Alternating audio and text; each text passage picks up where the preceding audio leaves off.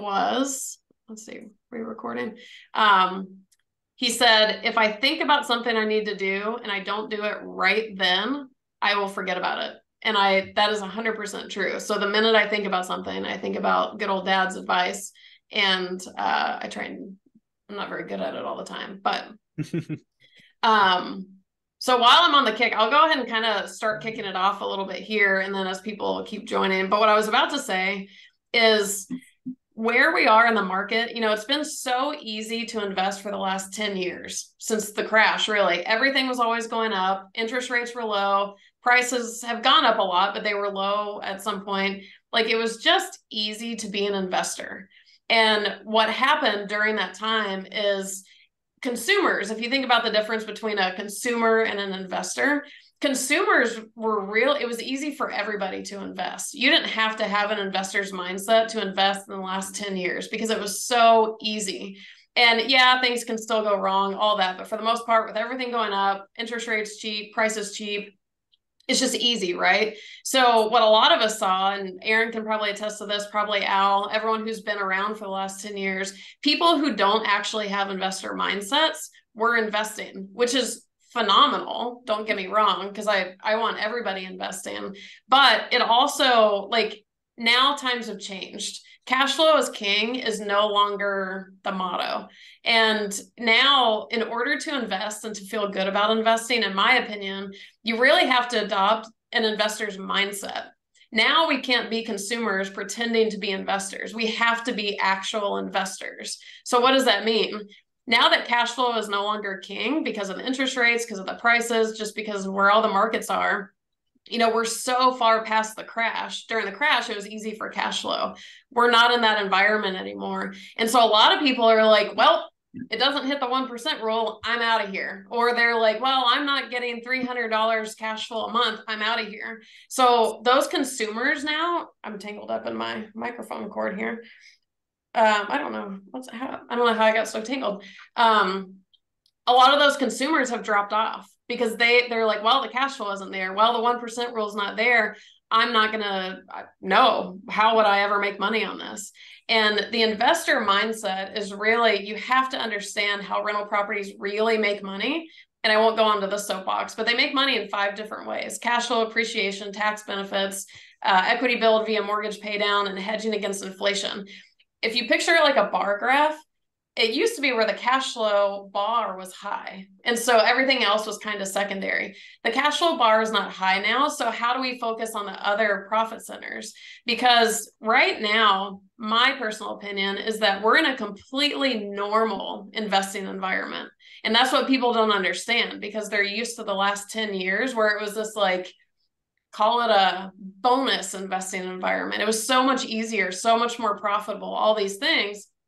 But does that mean we're in a bad environment for investing now? And I think hardcore, the answer is no. We're actually in completely normal times. And so where I kind of got going on this little spiel unexpectedly was thinking of, Aaron speaking from the lending side and talking about your lenders helping with strategy, because now strategy matters. How am I going to take advantage of investing in this market in the conditions it's in? Not that it's bad conditions, it's normal conditions. We're just not used to it.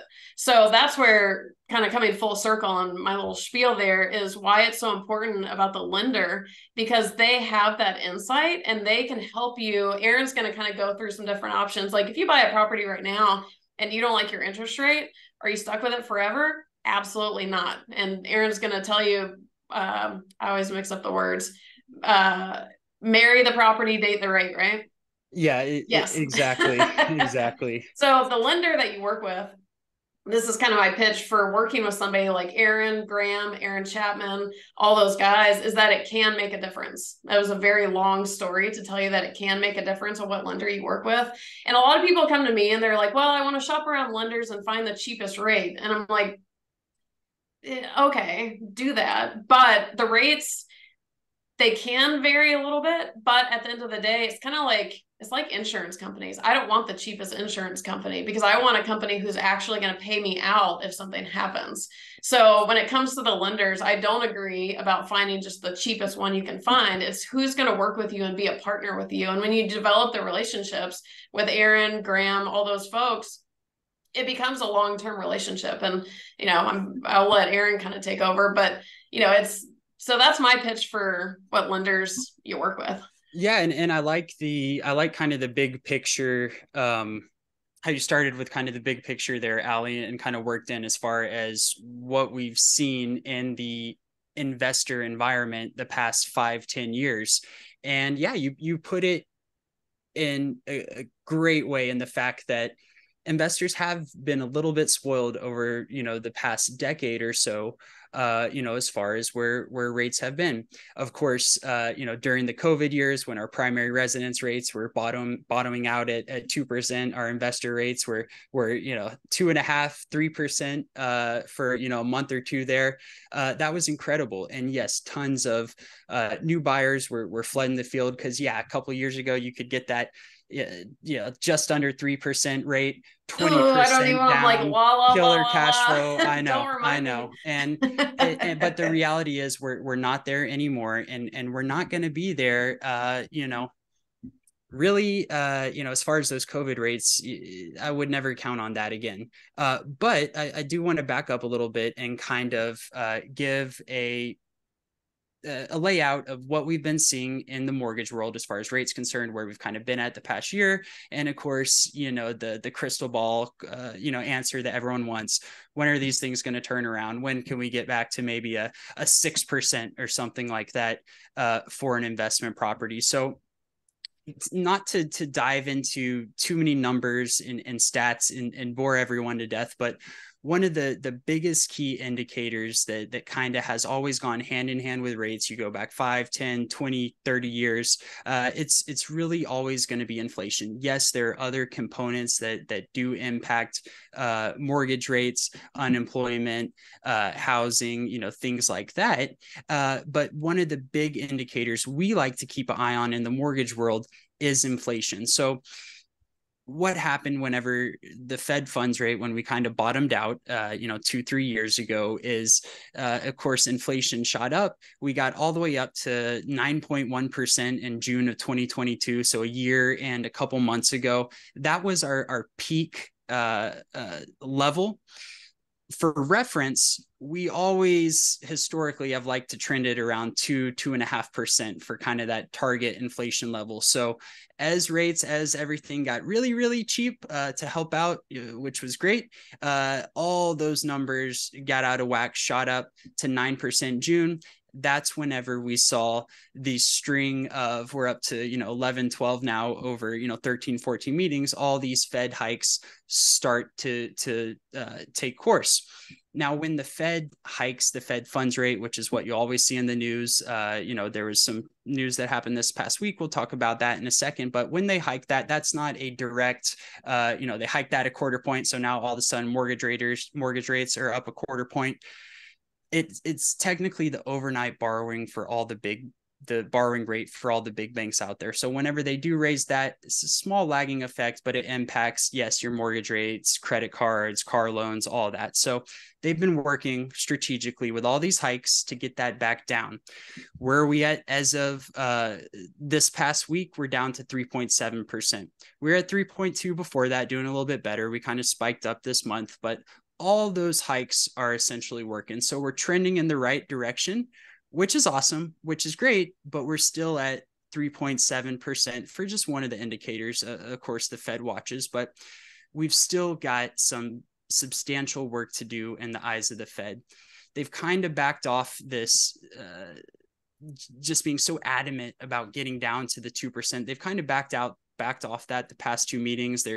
They're kind of coming to terms that, okay, maybe 2.5 somewhere in that realm would be a little bit better, but we're making progress on that. It just takes time for it to, ultimately impact the economy, impact these rates. There is a trickle down effect, but it takes some time. So as far as rates are concerned, this level that we've been at, we've really kind of been at a plateaued level, if you will, for past 2, 3, 4 months. Before that, we were just kind of on this slight incline. And it seems like over the past couple months, we've kind of plateaued out. The market's still very volatile, but we've plateaued out. We had a Fed meeting just this past week. They did choose to pause on rate hikes. That wasn't news to anyone. That's what we kind of expected in the industry. A pause this time around. We've got 2 more meetings before the end of the year, and we're expecting 1 more rate hike before the end of the year. So when we see that come out November or December, just don't be alarmed. That's what we're already kind of anticipating in the industry. And on our side, as far as the loan officers, the people watching these things daily, we're really expecting that to be our last, as far as hiking the Fed funds rate, that to be the last hike. Now, when are we actually going to start to see, stopping the hike is one thing. When are we going to actually start to see some turnaround of rates? Of course, no one really has the answer to that question. The latest consensus is probably second or third quarter 2024 is when we're going to start to see, okay, maybe, the start. And I would anticipate a really slow decline, kind of like for the bulk of this year. We've been on, kind of a really slow incline, plateaued now, but when they do start to turn around in, second, third quarter next year, it's going to take some time. It's not going to be like COVID, where we were sitting for investor rates 5.5% or so, and then a month and a half goes by and we're at 3.5%. It's just not going to happen. So it kind of leads me to transition to my next point, as far as a lot of buyers just being nervous to the waited out approach. Well, rates suck right now. Maybe I'll just wait around for a year or two. Then I can really maybe find a property I really like. Maybe I'll get closer to that 1% rule. All valid points. But what I like to argue there is, when these rates do start to turn around in your mind, whenever we're, for everyone's reference, we're at, let's call it 7.5%. That's where we've been at for investment property loans. To give you a frame of reference, 7 to 7.5%.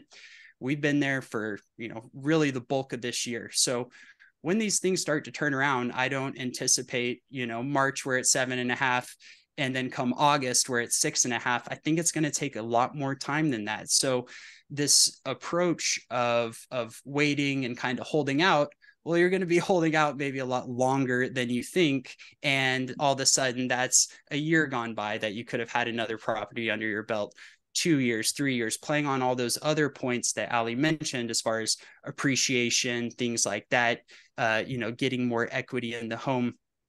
Another point to argue that I like to, motivate, encourage my buyers not to, sit out all of 2023 is, when these rates do start to turn around, and yes, it's not going to be major, but when they do start to turn around, it's going to be, flooding the media everywhere. Just like all this year, we've just seen, every month, kind of that week or two where it's just nailing, rates and real estate and all of that. And when these rates do start to turn around, all these buyers are going to come out of the woodworks again.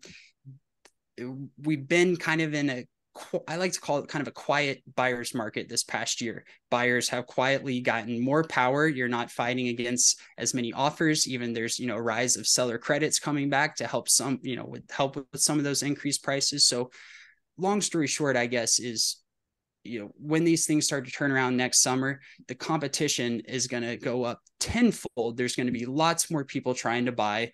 And at that point, you look at your cash flow on your maybe 100K loan, and it's like, okay, I just waited a year to pay $5,000 more for this house that I'm going to save $15 a month on, because I've got 7.25% now compared to 7.5% for the interest rate. So there's some things hey, like Aaron, that. I want to clarify what you're saying to pull this really big picture, which is what Aaron is saying is that a lot of people have the mindset right now, well, let me wait till the interest rates drop. Well, what they don't realize is going to happen. Number one, like Aaron said, that's going to be it's over a good amount of time. So it could be a decent amount of wait. And when that happens, 2 things are very likely potentials. Number one, the prices of the houses are going to go up. So most people who are holding out because of the high interest rates is for a cash flow issue, right? Like, you want a certain amount of cash flow every month. You're not getting it because the interest rates are high. Well, if you wait until the interest rate drops somewhere between what, a quarter and 1% or what, 1.5%, even 2% for that matter. If the price of the house goes up over that time, that difference in cash flow that you were waiting on is irrelevant because you've just traded the interest rate for the purchase price. So that's point number one. And then point number two is that when he's talking about the buyer's market, when it starts shifting and all the competition comes out of the woodwork, right now, Al, cover your ears, but the buyers have the leverage. Like you guys, no pun intended for, loans. Get it? Get it? Love it. Love it. But, the buyers have the leverage because the sellers don't have the upper hand right now because it is a buyer's market. So not only are you going to start losing leverage progressively as more people come out of the woodwork, you're also contending with higher purchase prices, which is, Aaron, correct me if I'm wrong, historically what happens when the rates go down, the prices are going to go up. So that cash flow holdout isn't really helpful. And then I'm kind of like, spoiler alert, and I'll let Aaron take over on this. It's like, well, what's a possible solution for this? Because on one hand, you have the high interest rate now, but you have the leverage and the lower price. Later, you have the lower interest rate, but the higher price and without the leverage. But what if none of those things happen? Yada, yada, yada. Well, Aaron can speak to this, but at least the Parham team, and I know some other lenders are offering free refinances within 3 years of the purchase. So in my mind, the solution to all of this and with the unknowns is if you buy the property now while you have the leverage, while the prices are low, and Aaron can speak a little bit. I know there's things in the news about prices are going to go down soon, and that's not necessarily applicable across the board. So Aaron can kind of speak to that. But I just lost my train of thought after all that, is if you get the property now at the lower price with your leverage and you still have the higher interest rate, if the rate goes down at some point, you'll get to refinance for free. So you've kept all the good stuff of getting the property now, and then you get to refi into that lower rate. If that rate never goes down, because people are wondering, well, what happened? Well, guess what? You just got the best rate you could if it never goes down. So that's one thing it goes back to this investor mindset of it's not about timing the market. That has very rarely worked for anybody because no matter what people predict, who knows what's going to happen. It's learning how to maneuver with what you have. So I love everything Aaron presented, and I'll let him keep going on too.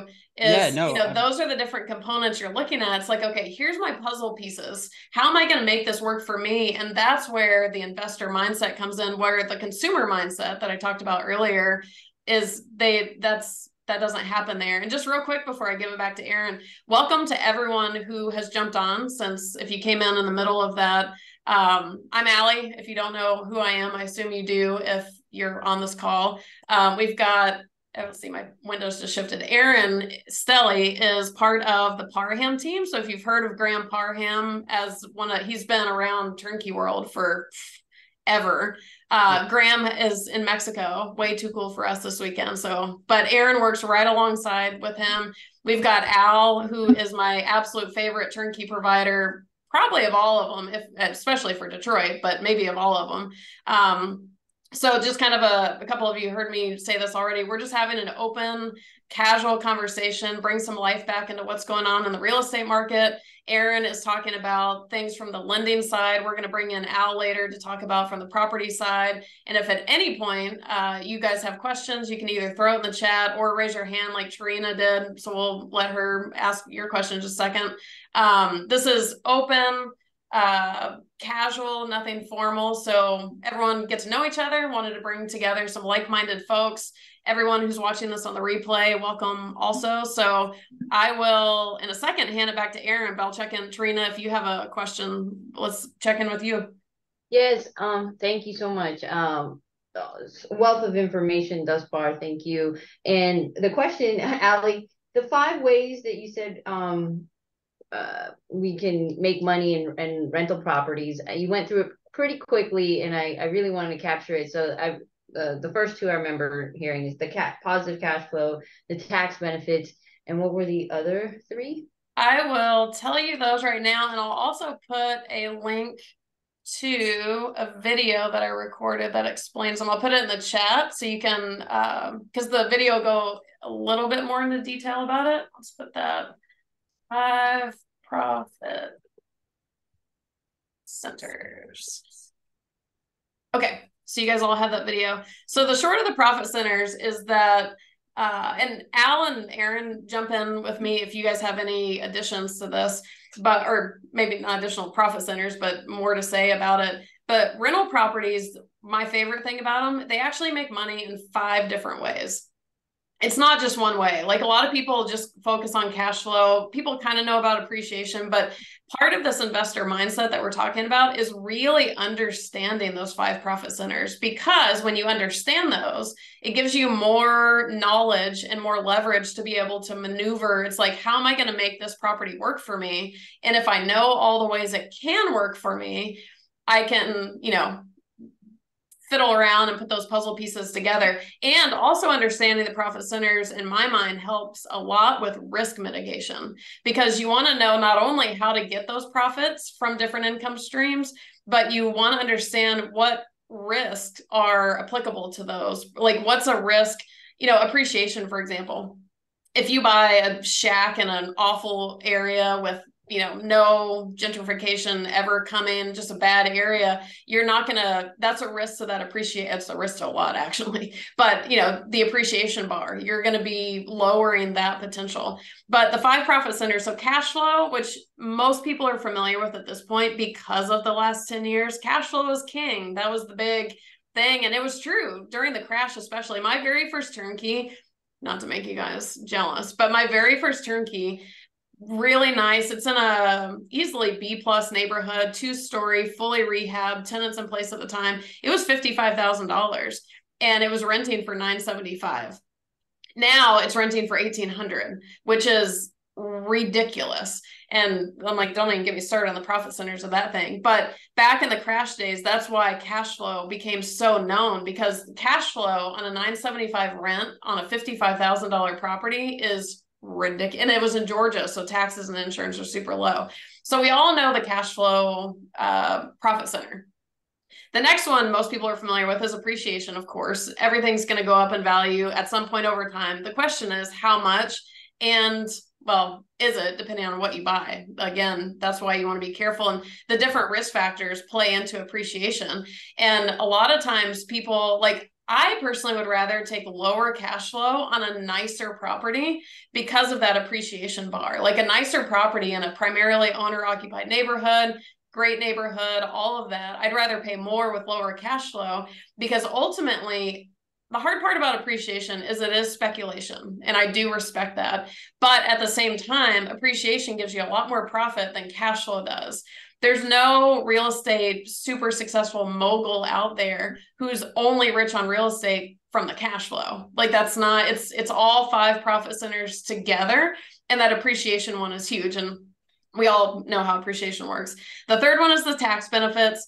I'm awful at explaining. I'm not a CPA. I don't actually, if my dad had so everyone who doesn't know, my dad's on here. But if he had a camera working, he could tell you everything about the taxes. But the tax benefits on rental properties, residential real estate is one of the most advantageously structured asset classes as far as the IRS goes. So the tax benefits are biggest on residential real estate investment properties. So that I remember I had a corporate job at the time when I started buying properties. So I had a W-2 paycheck. All of a sudden, when I started buying properties, my tax returns were getting higher and higher. And I thought, what is going on? And I had not taken into account how good the tax benefits are. And I won't go into details. There's depreciation is the big one, the phantom write-off. But the tax benefits are huge. So it's a profit center. And if you actually do the math on how much you can earn, like get cash in your pocket because of the tax benefits, it's kind of a surprising amount. Equity build via mortgage pay down. If you have a loan on the property, the whole time your tenants are paying down your mortgage for you. The more your mortgage gets paid down, and this is Aaron's territory, the more your mortgage gets paid down, the more equity you have in the property. So that equity is building on your property via somebody else paying the mortgage for you. And then the last one is, Aaron was kind of talking about this before, hedging against inflation. This, I can never get, it's in my brain. It doesn't come out of my mouth very gracefully, but the value of the dollar decreases over time. So if you buy a property in 2023 dollars, let's call it $100,000, at some period in the future, that same $100,000 may only be worth the equivalent of what we know as $70,000 right now. But when you get it, this is also Aaron's territory. When you get a fixed rate loan, you're paying back your property and your loan in today's dollars, not the inflated dollars. So you're actually gaining on the inflation side. Aaron can probably explain that a heck of a lot better than I can. So all 5 of those together: cash flow, appreciation, tax benefits, equity build via mortgage pay down, and hedging against inflation. I picture everything in a bar graph, but I picture all those in a bar graph. And when you put those things together, that's where all the billionaires and the millionaires and the real estate moguls, that's where they've gotten profitable, not just from the cash flow bar. So that's a lot of this investor mindset too, is don't just look at the cash flow bar, because even when cash flow is good, it doesn't carry the whole investment by itself anyways. So I want to help get people off this cash flow obsession. Yes, cash flow is important. We'll especially talk to Al about cash flow, because Detroit right now, in my mind, has the best cash flow I know of any of the markets. So cash flow is still, I don't want to completely take all of its merit away. It's still good, but people's reliance on it is stopping a lot of them from investing when it shouldn't. So, that's actually a little more than I wanted to say about the 5 profit centers, but definitely check out the video too, and kind of drive. And if at any point you guys have questions, if you watch the video, come back. I'll also put you guys probably have my email.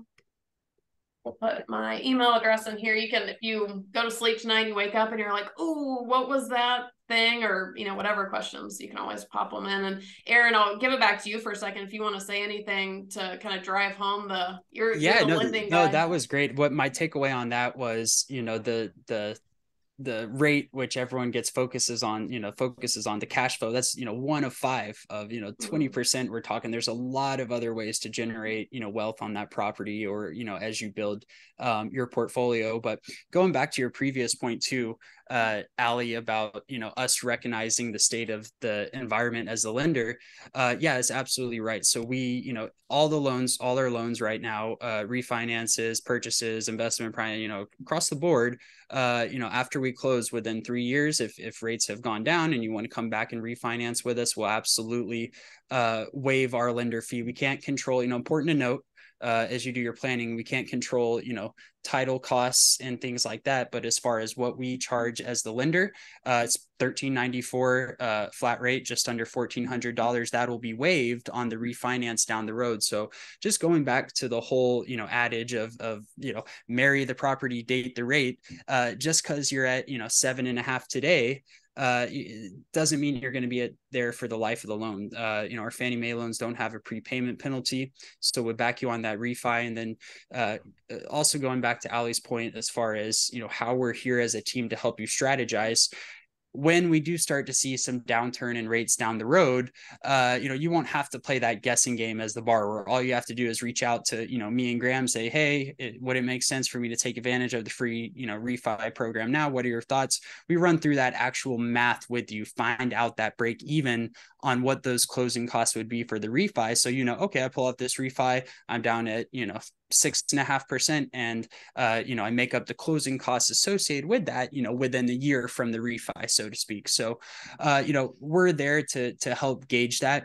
Another kind of, couple of random tidbits with the market that I just think is important to educate everyone out there, who's buying right now. And especially if you're going to be using financing, we get the question, almost daily. Everyone wants to know what's the deal with points, right? Like, what are points? Why are they tied to loans all of a sudden?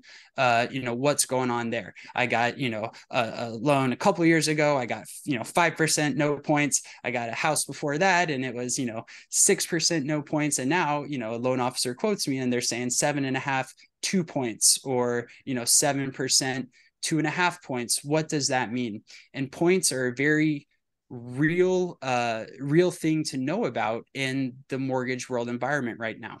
And what a point is it's associated with your interest rate for the loan. In a wonderful, perfect rate environment, we have what is called 0 point pricing, meaning we can offer you as the borrower a rate, that current market rate for the day, say it's 7%, and we can give it to you with 0 points, meaning there's no extra cost associated to obtain that rate.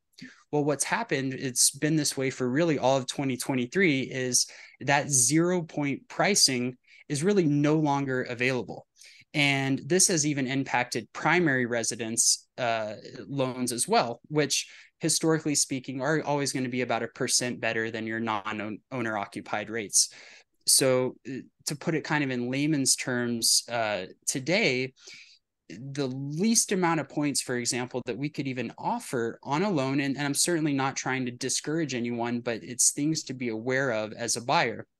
The highest rate, least amount of points today I might be able to offer you might be 7.5% at 2 points. And you as the borrower might say, okay, well, I want to do away with points. I don't care about rate. What if we just raise the rate, go to 8%, 8.25? Can I get 0 points then? Unfortunately, the investors buying these loans, Wall Street buying these loans, Fannie Mae, they're not offering that 0 point pricing. They understand, just like we do on our end, helping with the free refi, things like that. They fully understand that these 30-year notes ain't lasting 30-year notes at 30 years at 7.5%. So those margins have shrunk, and the impact there is you as the borrower are having to bridge that gap in order to get that loan. So the 0 point pricing a lot of times is not going to be there. You'll be at, say 7.5% at 1 or 2 points to start. And then yes, if you want to buy the rate down further, which is something we would walk through with, okay, maybe 7.25 at 2 points, 7% at 2.5 and so forth. But the other thing, going back to, which I keep saying that, Ali, you brought up so much good stuff already, but going back how, Ali talks about tax benefits. Well, good thing to know about points, they're tax deductible. So that's a easy write-off. Of course, I'm not a CPA, I'm not an advisor, but it's commonly known, points along with that mortgage interest, that'll be tax deductible at the end of the year. Another thing we're saying, I'll cover your ears. Some of these sellers are helping cover some of these points in the form of seller credits. So if, you're at 7.5% with 2 points, which 2 points, that's based off the loan amount. That's 2% of the loan amount. If you get a 2% seller credit, maybe off the purchase price, well, now they're covering your points and then some. So together, me and you, Aaron, we just did it for the gentleman that's closing next week. And on Monday, I believe. Yep. Yeah. Or Tuesday. Yeah, absolutely. His purchase price a little bit, and we gave him a 2.5% concession to help with his closing cost. So yeah, and things like that, guys. A year from now, Al is probably not going to be offering that because again, we're probably going to be in a little bit different rate environment, and that goes back to buyers. While okay, rates might not be ideal right now, got a lot more power, a lot more tools than one might not realize.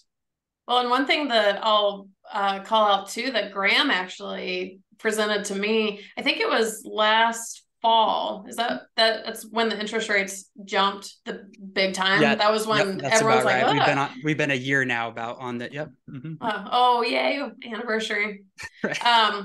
So when that happened, what was pretty standard in turnkey world, and I had not met Al yet, so I don't know what he was doing, but it was very standard that the seller, the turnkey provider was paying 2 points and the buyer was paying 2 points. So a grand total of 4 points, because sellers can only pay 2 points, right, Aaron? They 2% of the sales price is what you're going to be limited to. That became a strategy for people, is that the sellers are paying 2, the buyers are paying 2. And then Graham said, well, hang on a second. That's one option. And so what I'm about to tell you, this goes into this whole idea of strategizing the investor mindset. So that's one strategy, is to buy down your rate as much as you can right now. Graham's take on it wasn't, he's like, look, I'll do whatever you want to do. But here's my thought on it, is that save your money. Well, still take Al's money for the 2 credits there. But for your buyer points, Graham suggested save your money. Don't pay the money to buy down your rate.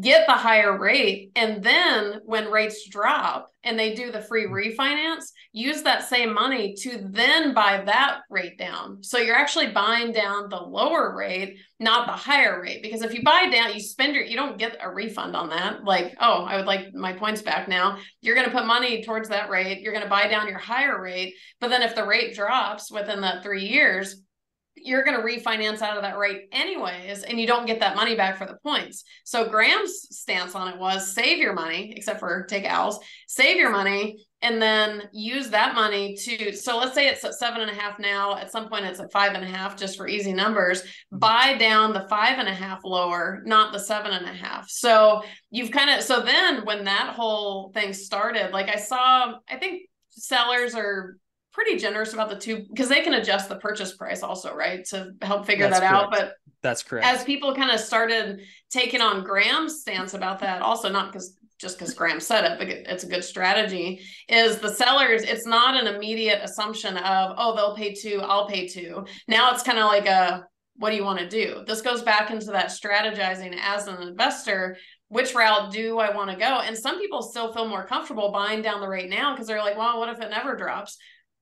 Totally fine. But again, pointing out that there are so many options, and where it is marry the price, date the rate. Why is that not property? Yeah, it does not stay in my head. And it's the most fun one too, and it doesn't stay there. But that is the date the rate, because it's not a permanent end all. If you get a 7.5% interest rate now, that's not the end of it. And going a little bit not off topic, but kind of circling back to those 5 profit centers. One thing I wanted to say before, and to kind of drive home a lot of what we're talking about now, 2021, I hit the 10-year mark on my first properties. And then, so I have all my properties now for 10 plus years. And what I can tell you, first of all, I think I have a couple of the original interest rates. I've refinanced. That has changed my cash flow. When I hit the 10-year mark, I looked back over the 10 years of these properties, and I'm like, okay, what's happened over 10 years? I'll tell you what, those 5 profit centers, they don't act individually. They do kind of in the beginning a little bit, but over time, they start compounding with each other. And it's not like a linear increase, it's a compounding exponential increase. And over those 10 years, part of that has been adjusting my rates. I've refinanced a couple properties into lower rates. That increased my cash flow. The biggest thing I underestimated in 10 years was the rent increases.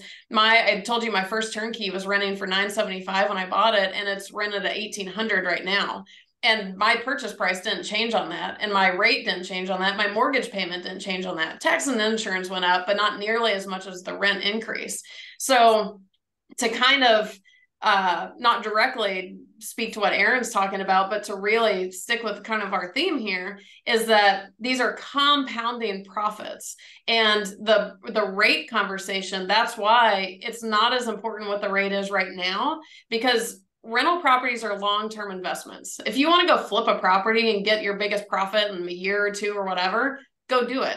Have fun paying the taxes on it, but go do it. Rental properties are long-term investments. I've had some rental properties that have had massive turnover costs or massive unexpected costs. I've had bad property managers, but over that 10-year look back, they're almost irrelevant. And part of that, as I'm holding all of these properties, part of that is working with the lenders to, when the rates drop to 2%, 3%, and 4% during 2020, I looked at some of my properties because I certainly didn't have an interest rate that low. But even I think one of the properties, for example, was like a 5% or 4.75 or something. And I could have gotten it down to like 3.5. But when I actually did the math on it, it was kind of it wasn't really worth it. So I just held on at the higher interest rate. That interest rate, despite what people think, is not the end all of the investment.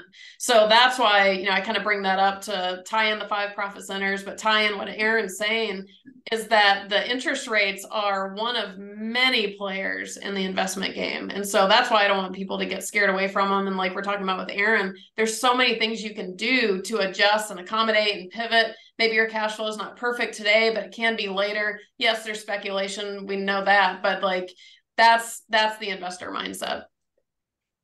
With that, does anybody have, we just threw a whole bunch of lending stuff and mindset stuff and everything at you. Does anyone have any questions? If you want to put it in the chat or raise your hand, if you just want to make a comment, if you have any of your own experiences related to what we're talking about.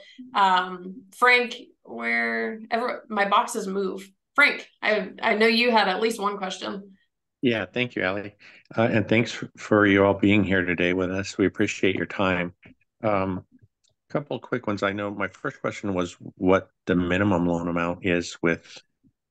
Sorry, Frank, I completely, yeah. So we're 50K on our end. So it sounds like those ones where the purchase price might be 50 or so might be a little bit too low. But yeah, our minimum loan amount is 50K. One thing on that point, so the minimum down payment percentage is 20% down. I've noticed this is new as of the past couple weeks. The 20% pricing has really gone away the past couple of weeks on us Fannie Mae wise. It's been in a state where it's requiring like 5 or so points, which fails a fee threshold test. So on those really, I'd say from, to be cautious, even 50 to maybe 80K loan amounts, if you're buying 100K price, or 100K property, I would be cautious with planning to put 20% down. I would recommend reaching out. So ideally, Frank, the lowest we could go, if you look at like a 66,666 property with 25 down, that puts a loan amount right at 50K. And that's about, as low as far as purchase price, I would recommend, running through us. And just to clarify for anybody watching who is not as familiar, like, in case you aren't totally clear on what numbers Aaron's saying, is if their minimum loan amount is $50,000, that is when you get a loan, there's the purchase price. We'll call it $100,000. There's the purchase price. Let's say you put 25,000 down, so your loan amount is 75,000. So that 50,000 number that he's giving is your purchase price is not $50,000. Your loan is $50,000. So if you were doing 20%, the property would have to be what, 62,500, 62.5, and then 25% down, it'd have to be 66 as the minimum purchase price, just to clarify what the 50,000 threshold is. There are lenders out there, I can't think of them off the top of my head, who can do lower.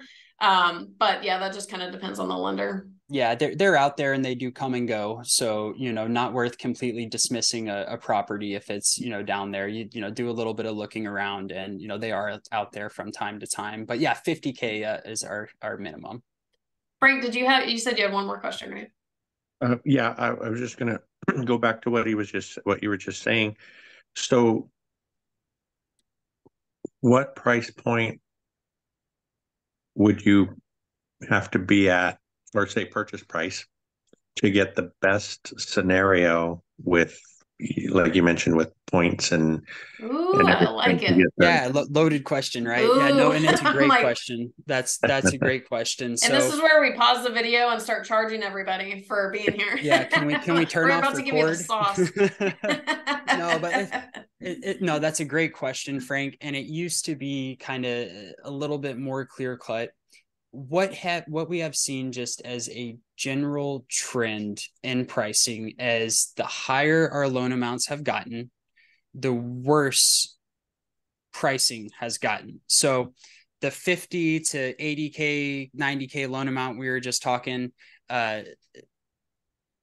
once you really start to get down, towards that 50, 60K, it starts to slip away. But really, take an 80K loan amount and the pricing is really just going to, lately, is just going to get worse the higher. So a 100K loan with 25% down, we might be at 7.5% with 2 points today.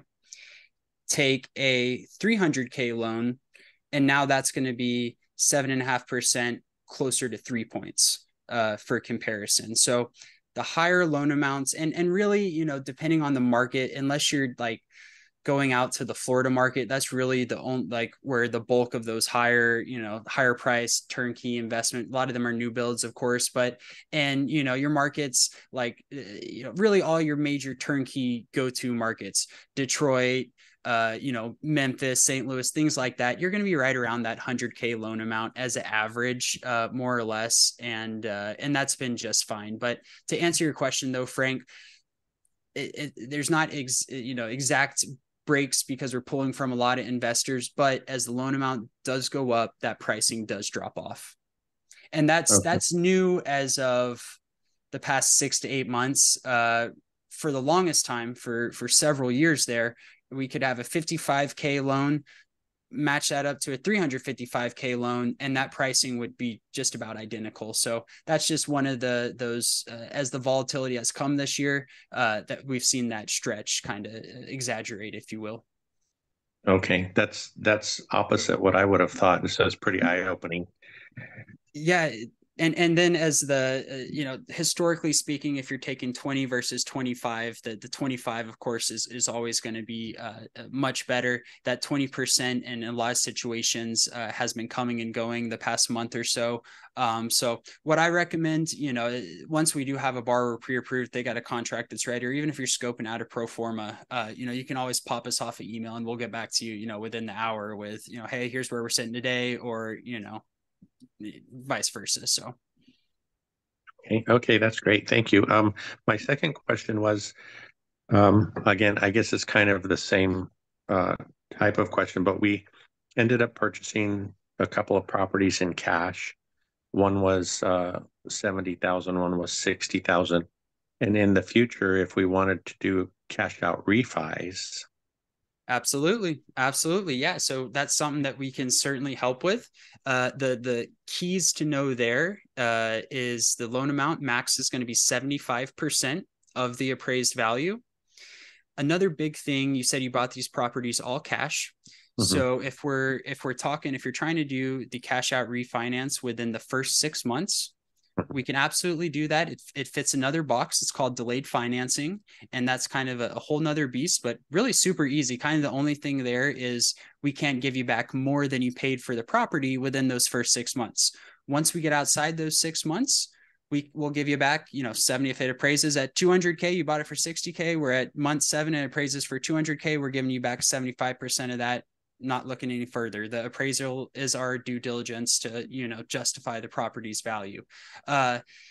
Another thing important to mention on the cash out scenario, this is new as of, I need to get the exact month, but this is new as of this year. I want to say it came out February, March in the Fannie Mae guidelines. And this would apply if you purchase those properties with the first lien mortgage, Frank. So this wouldn't apply in your case where they were all cash, but if you do have a property that you get with a first lien mortgage, your standard mortgage, and you want to do a cash out refinance on that, and this goes for all types of homes, primary, second, investment, the new rule is you've got to wait a year before Fannie Mae will let you do a cash out refinance on that.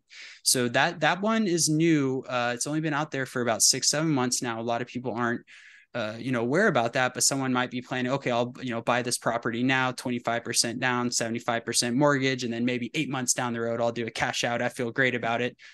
Well, we got to wait a full 12 months before you can do that. So that's a new kind of gotcha out there in the world of cash outs. Okay, great. Thank you. So we just had one question pop up about the refinance terms. You mentioned a free refi. Does the time frame to use that free refi have time limits? Do we have to refi within 3 years, 5 years? These mortgages are typically sold off, so this would be a realistic avenue for increasing cash flow in the future. So the term on the free refi is 3 years from closing. We'll honor that. So if we close, tomorrow, you got 3 years from that date to come back and do that free refi with us. I'm not sure I fully understand the second part about the mortgages being sold, this and that. We do sell all our loans. Most mortgage companies will. We service about 50% of our conventional stuff. That's standard, regardless of who it changes hands to with servicing. We originated the loan for you, so we will still honor that free refi program. You're still our client at the end of the day. So 3-year limit on it though is what the program entails.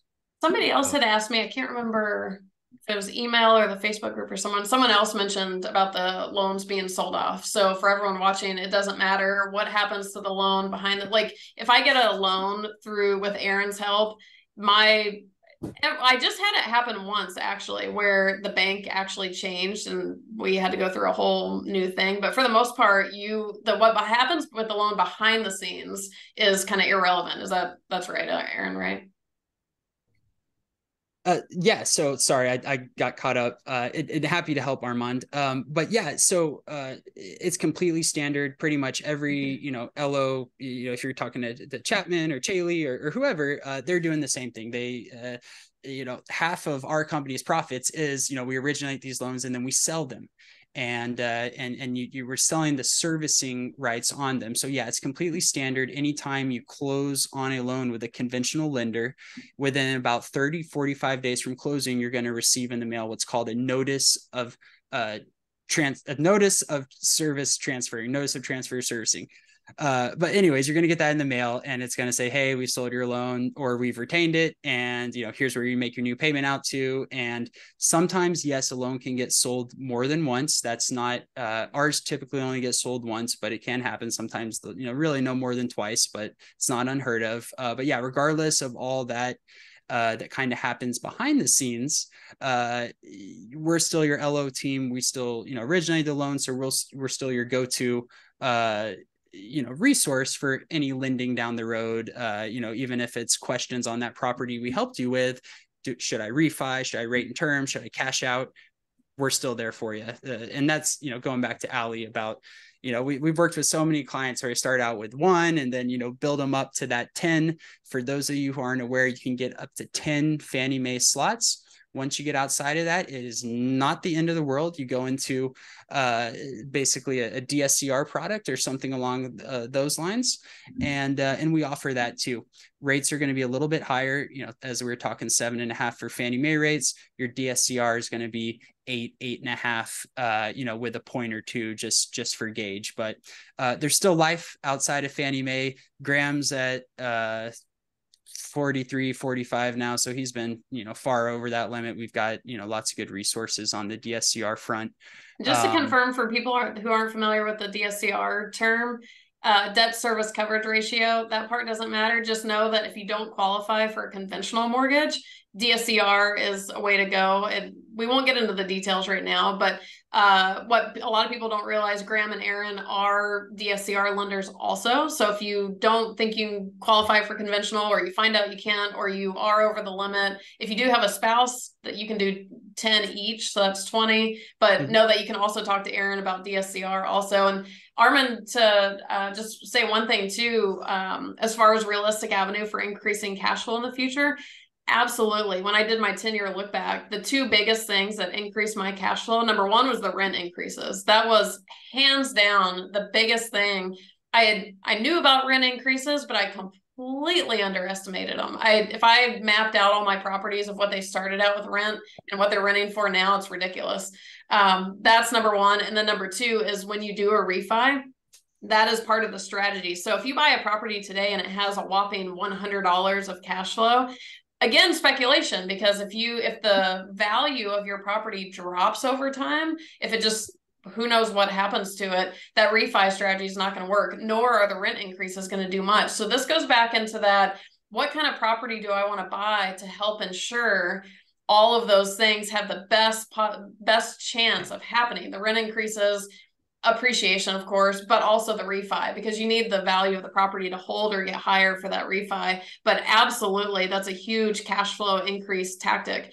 So if anyone else has some, and I was just going to add on that front, and I don't want to overhype now, but as far as the appreciation front down the road, it's worked out well for clients in year past, so rates have to be there. But yeah, on that refi down the road, if you got if rates are low enough, you got enough appreciation, heck, you could even pull 15-20K out of that house, still have a lower monthly payment, put that towards your next one. So that's a strategy. Yeah. Things have to fall in place for it, but it's super viable one that will be there in a couple of years from now.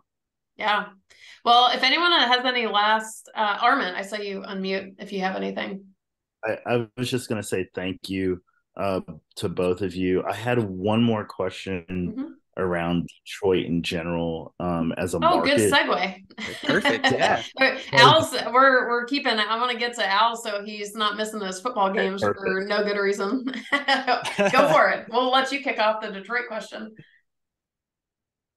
Oh, do you want to start? You want to ask it now? Oh, yeah. So in terms of Al, so I have two pieces to this. Number one is how do I go about signing up for the tour October 14th? I'm Yeah. clearly setting it up for you. And then can you just tell us a little bit about the Detroit market just in general? Because I'm looking at getting a property there in the next, like literally like signing up for one in the next week or two. And so I'd like to know more about like what businesses or industries are there, what does the market look like in general. So thank And you. before Al answers that, I'm also looking, we did a call, it's been a handful of months. Al had an amazing slideshow presentation that talks a lot about the industries and the jobs and whatever. I'm going to find that while we're talking and I'll link that in there. But I want to kind of, well, not introduce Al, but kind of introduce Detroit as a possibility, and then I'll let Al take over and talk about it. So we're wanting to we did an investors tour at the end of March, I think it was this year. And the reason for that was because a lot of people have perceptions about Detroit. And I was one of them. When actually Graham called me last fall and he was like, hey, I've got a great guy in Detroit. How do you feel about Detroit turnkeys? I was like, awful. What? What? Sounds terrible. And I got on he was like, well, hear me out. He was like, let me introduce you to Al. I get on the phone with Al and I was like, whatever, like pitch me Detroit. I was like, this guy is full of shit. I was like, whatever. And so Al's like, I hear you, just fly out, check it out for yourself. I flew out to Detroit, and if you've been following me since then, you know that I am absolutely obsessed with Detroit now for a couple different reasons. Food. Food. Well, so let me tell you about Al and his food taste. When you go to Detroit, Al has the best taste in food. Every restaurant he's taken me to or the investor group, we're all like, oh, it's so good. Like, Nice. There's some serious food in Detroit. I was like, I love meeting a turnkey provider who's a foodie. Like, if you want to win me over, that works. But just to kind of open up Detroit again, if you guys got the email blast, whatever, you know, I've been going on about Detroit for a while. But the reason I like Detroit, to kind of segue from what me and Aaron were just talking about into Detroit as a market, all the prices are high across the nation right now. All the turnkey markets, like if you've been shopping for turnkeys, if you've been shopping for investment properties, period, dear God, Florida, like everybody's high priced. And we all know, hopefully we figured out at this point, cash flow is no longer king. And cash flow is not what it used to be. And so what I look for is, number one, I still want to find some level of cash flow. But number two, again, those other profit centers, the appreciation, all of that. Detroit, in my mind, I was telling somebody this recently, is, you know, I work with turnkey buyers all the time, buying in all different markets, as does Aaron. And what I've seen right now is that there has to be something unique about the offering for people to buy. It seems like people aren't really buying your standard, you know, $200,000 house renting for $1,375. And, you know, I wish they would, but people will kind of want they're looking for pizzazz, because there's not a lot of pizzazz left really right now with where the real estate market is. Detroit, I think, for me personally, has all of that pizzazz. I think it is the highest cash flow of any of the turnkeys that I'm working with right now by a pretty decent margin. And the appreciation potential in my mind, and Al can kind of speak to this, is the highest of everyone. Now, we're not in 2011 where, you know, these massive booms are scheduled across the board, but given how little appreciation is expected generally right now, I think Detroit is in a very unique position to be higher on the appreciation front than a lot of the markets, if not most or all of them. And the reason for that is, I'll be honest, when I heard about when Al and everyone called and said, you want to come to, I was like, this is a shithole. Like, I really, you know, there's a perception of Detroit that has been very negative over a good period of time. I'm here to tell you, it is not that at all. And because reality or general perception has not caught up with reality yet, I think that's the unique entry into Detroit, because when perception catches up to reality, it's off to the races. That kind of goes to what Aaron's saying. When interest rates go down, when everyone figures out the state that Detroit is in right now, they're going to swoop. You guys have seen it. If you follow Turnkeys, Frank, you're in St. Louis, happened in St. Louis. When people figure something out, it's like, and you see the price, like Atlanta, that's where I started buying. That's prohibitive right now. And because people figured it out. Detroit offers, because so many people think it's in bad shape, prices are, I'll let you kind of take over, but it's in a unique position because on one hand, prices are staying a little bit capped because people have negative perceptions of Detroit. On the other hand, there's been substantial appreciation across Detroit and it's still super affordable. And so the reason I did the investors tour in March and I want to do another one in October is because I had a negative perception of Detroit. So I was like, look, I don't want anyone believing what I'm saying. Come with me. And Al, I think we had 10, 11 people with us. And I have a video I can share with you guys of, I was like, all right, tell me what you thought of Detroit before you got here. Now, what do you think? And everybody, hands down, with no exception, was like, whoa. Like, we actually played a game the whole weekend of count how many homeless people we saw. 3 total. 3 homeless people across all of Detroit and 0 trash on the ground. Like at one point we were all literally trying to figure out where the trash must go because there's no trash. Detroit is, I've been to most of the big cities in the US. I think it's the cutest, safest feeling downtown I've ever been in. There's bike paths, young single people are jogging along them. I mean, there's sports fans everywhere. I mean, it is like, Al knows, I'm obsessed with Detroit now. I'm so glad I went there.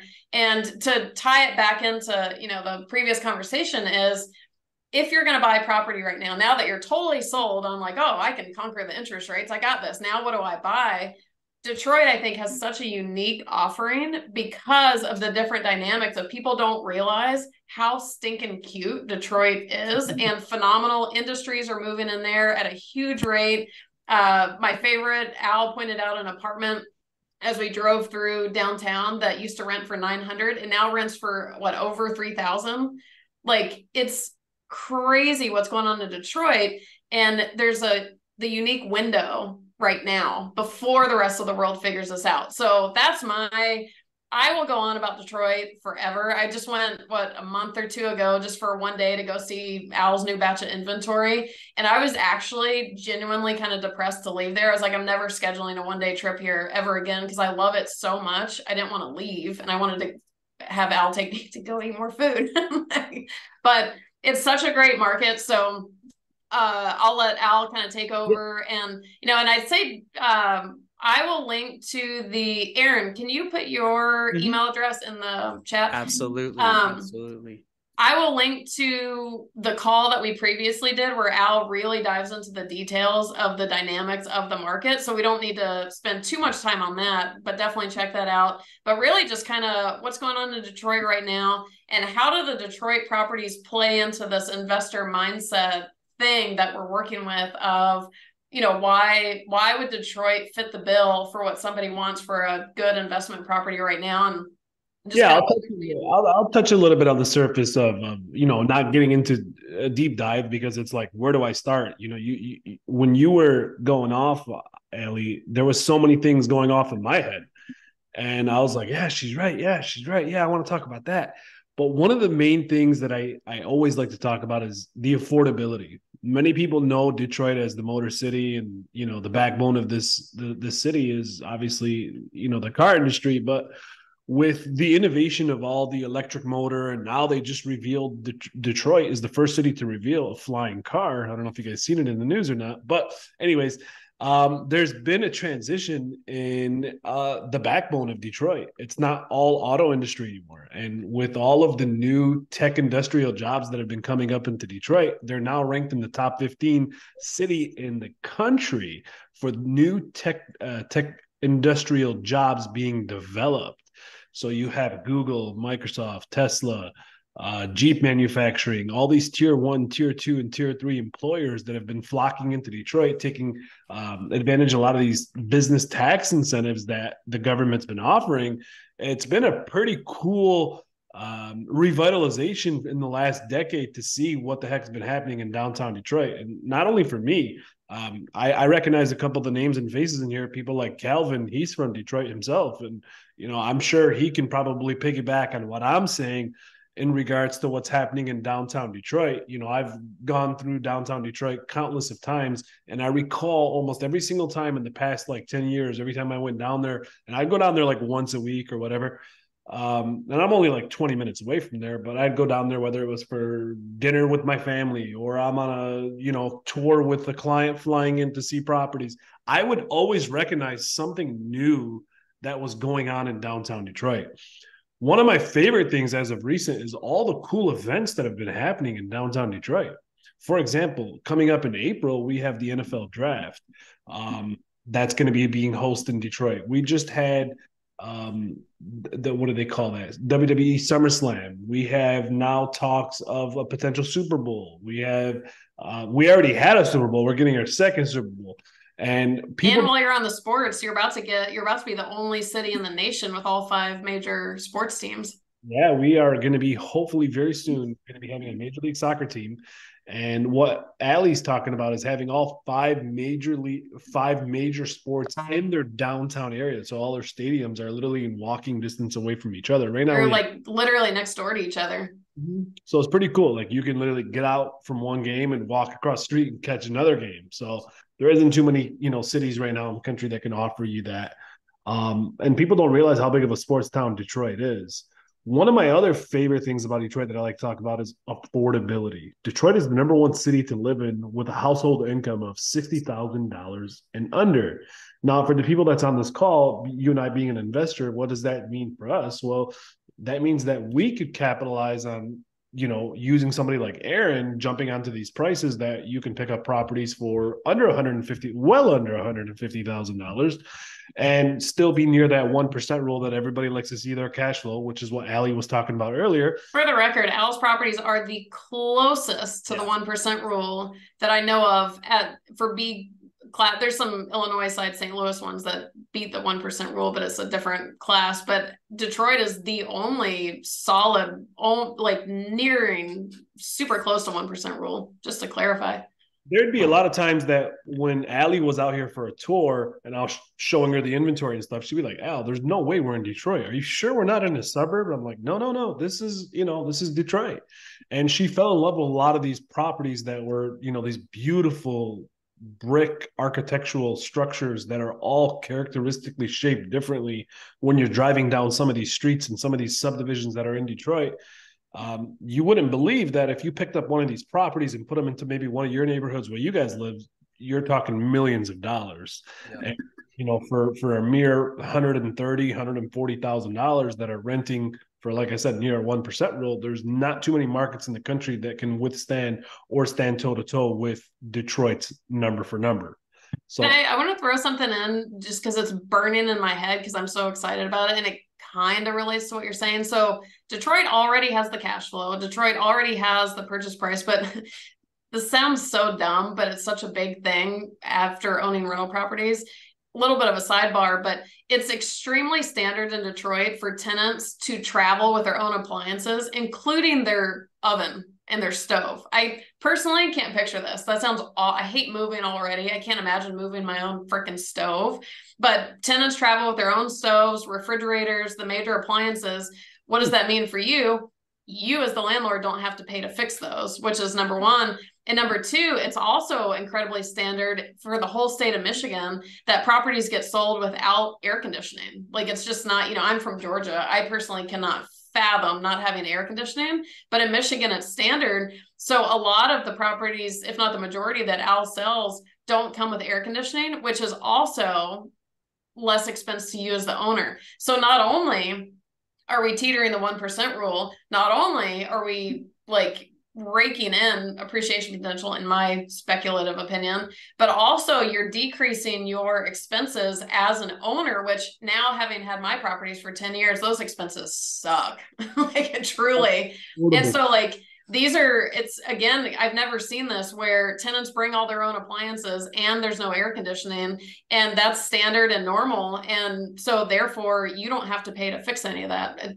it's one of those little nuggets that I actually go to bed smiling, thinking, I'm like, oh man, God, it's so good. So I just want to, to really drive home the, cash flow, that kind of potential.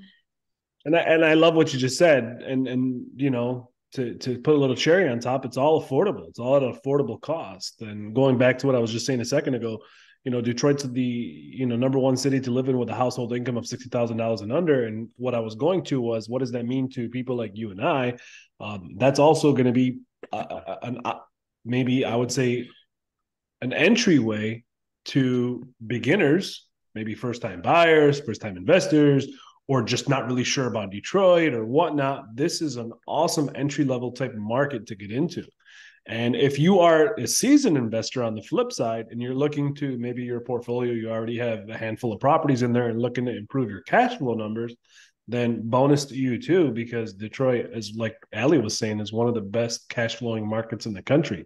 And she's awesome when it comes to knowing what's going on in the market, what's going on with Turnkey, what's going on in this. That all translates to who's bitching about what is what I'm up on. Well, and I want to come back to Detroit as a market, and I'll say this again at the end, but what we want to do is do another investors tour. So the reason I did it in March was I wanted to get a handful of people. I was like, guys, I want you to come with me and see if I'm imagining all of this and see what other people think, because most of the markets that people bought turnkeys in, people are familiar with the market. They feel good about it. They don't really feel a need to see it. So people aren't necessarily feeling that way about Detroit because they're like, ooh, I've heard horror stories. So we took everyone there. We had a blast. Calvin was there. Marcus was there. And I'll see if any of them want to chime in. Marcus is at work. He won't be able to chime in. But Calvin might be able to speak to it. But so we're planning to do another investors tour the weekend of October 14th. And the short of how it works is Friday, when everyone flies in around 6 p.m., usually we'll just do a casual eat, happy hour, just kind of everyone who's there. Some people don't get in until a little bit later, hang out, get to know. It's really fun, just meeting everyone. All day on Saturday, the 14th, we'll do property tour. We'll tour downtown Detroit. And then Sunday, even Saturday night, if you have to fly out, or Sunday, you can fly out anytime. And so that's the weekend of October 14th. If you are interested, let me know ASAP, because we need to figure out numbers. We need to know logistics because it's coming up soon. But the one thing I wanted to say about pitching the trip, even if you are not told, like if you want to buy a property in Detroit, like Armand, if you're like, I'm ready, show me the inventory, come on the trip. But also there's more to the trips than just seeing the properties and just seeing downtown. In my experience, being around like-minded people, like everyone on this call right now, we're all somewhat similar in our goals. We're trying to do the same thing. Despite what people think, real estate is not an individual sport. I think it's more fun as a team sport. And Marcus can't chime in because he is at work, but maybe Calvin can chime in, is when you get around people who were all trying to do that. Calvin, did we have a blast? We had a blast. Oh yeah, absolutely. We were line dancing, for God's sake. Right. It was good to meet you. I didn't get to go a whole lot with everything. I had a bunch of little things going on, but I was really excited to see all of you and shake your hand, and especially Al, and highly motivating. That's why I'm ready to go on the second trip here. Yeah. And, to me, a lot of people, and Aaron probably has numbers on this too. I'd say probably 95% of the people I work with buy turnkeys sight unseen. And they just, I don't want anyone to trust anything I say. I don't want you to think Detroit's amazing just because I said so or Al says so. I think, one of the biggest conversations with turnkeys, and should be with any investment, is the conversation about due diligence. You can research and get the stats and the data till the cows come home, but I think there's no better method of due diligence than your own eyeballs. When you get into a city, and this, whether it's Detroit or St. Louis or wherever, and you see the properties for yourself, you see the neighborhoods for yourself, you meet Al and you're like, oh, you're real. I mean, how do we know Al's not some AI bot, right? We don't know. We're scamming you. And so that's what the value of these trips are. Aside from you get to meet a lot of like-minded investors, it's because I've always done it by myself, and I love everybody. I love meeting people on the trip. We had such a blast in March. So I want to get back to Detroit as a market and talk about the properties, but that's my first pitch is that's kind of the skivvy on this investors tours. We want to do it again. I want to start doing them probably twice a year, honestly. And Al is such a great host. We had a lot of the investors who are buying in other markets too. And they're like, hey, can you get, the other provider to do a trip? I was like, yes. And Al set the bar high. Like I was like, a lot of turnkey providers are, and this is kind of a pitch for Al. Well, all of the turnkey providers mostly are, God, I love them. Phenomenal, great people. They're really good at what they do, but they can be very ADD and ungrounded. If you've bought turnkeys, you've probably experienced this. It's just part of what comes with the territory. Al is honestly the first turnkey provider I've met that is so grounded and can actually multitask and communicate. It's baffling to me. I'm like, and he set this trip up. I mean, we had goodie bags. It was organized. We had a van that we all rode in to go see the properties, took us out to the best restaurant. I mean, not even the fancy, like the best tasting restaurants. They were phenomenal. So if you're ever going to do an investors tour like this, Detroit is the place to go, aside from the amazing part of the market. But I'll let you kind of take back over now that I've thrown my pitch for the trip out. Thank you. Absolutely. We're super excited. Obviously, that's why we're having this call. We want you guys all to come. And it's a great time. Just even sometimes you're like, hey, I want to come. I may not buy. I may not be ready to buy. This is still a great opportunity for you guys just to be as an eye-opening experience, because you may need that little nudge to, okay, you know what, this does line up with what I'm looking for. And this, like I said, is a great opportunity for you guys to get over the nudge to pull the trigger. And a lot of times, sorry, Al, and to just expand on that real quick too, is that if you're brand new, it's also kind of what Al was just saying, but it's also an opportunity to learn what you don't know right now. When you first get started, there's so much that you don't know. And how do you figure out what that is? And then once you know you need to know something, how do you actually learn how to do it? And a lot of that, in my opinion, becomes a lot more clear when you're in person. And like when we're actually in a house, like a pre-rehab house or a rehabbed house or whatever, the questions that come up, my experience has been, and I've seen with a lot of other people, a lot of the bigger picture of investing and turnkeys and how all this works becomes a lot more clear because all the pieces are right in front of you. And you're not just sitting, back with a keyboard of like, oh, this is really nerve wracking. Like you're buying a property via the internet. What could go wrong there? And so if you're newer and you just have questions and you want to use it as a learning trip, phenomenal. I think there's no better place to learn that much that quickly and have fun while you're doing it. Yeah. Go ahead, Al. No, please go ahead. No, I was just going to say, to echo on that, there's no perfect way to invest, right? There's no clear cut strategy and what I love about trips like this is it just comes out in osmosis. You learn the different strategies. What are people doing? And there's no, this is the way you have to do it. And then here, it's you take all this information, you adapt and you pull those pieces that, fit your, personal situation, your goals. And I love trips like that. Yeah, they're fun. They're a lot. Aaron, are you free October 14th? So I've got my firstborn coming the first week of November. Oh, so I can't argue that one. Congrats. Yeah, thank you. Yeah, I don't think I'm allowed to. So what's funny is I actually there's a handful of people that were wanting to go on the trip, and they all have firstborns coming. Right, where I'm like, what's going on in October? October, November, go figure. Well, it's not only that, Ellie. I think it's also with these trips. A lot of times I find a lot of people exchanging numbers amongst each other. Oh, yeah. From one another and stuff like that. And I think that this is a really cool experience for investors to come on board. So once again, I don't want to keep boring you guys, but I highly, highly, highly recommend investor tours like this. I think this is a great opportunity for you guys to get a better understanding of the market and what the heck is going on here and why is everybody here and where's the revitalization happening and where are these properties at? What do some of these neighborhoods look like? Because when you go on Google or you go on some of these other sources and you look up Detroit or some of the things you may have heard or watched or read, most of the stuff you may hear probably will be Detroit's a ghost town, Detroit's a war zone, like Allie was talking about earlier. And then you actually get out here and you see it for yourself, and you're like, hang on, where's all these crazy places I read about? And then you start realizing there's so many news articles bragging about Detroit now too, which is kind of that's kind of unique in itself. Like there's not a lot of cities that get bragged about to the level that Detroit, I think, is.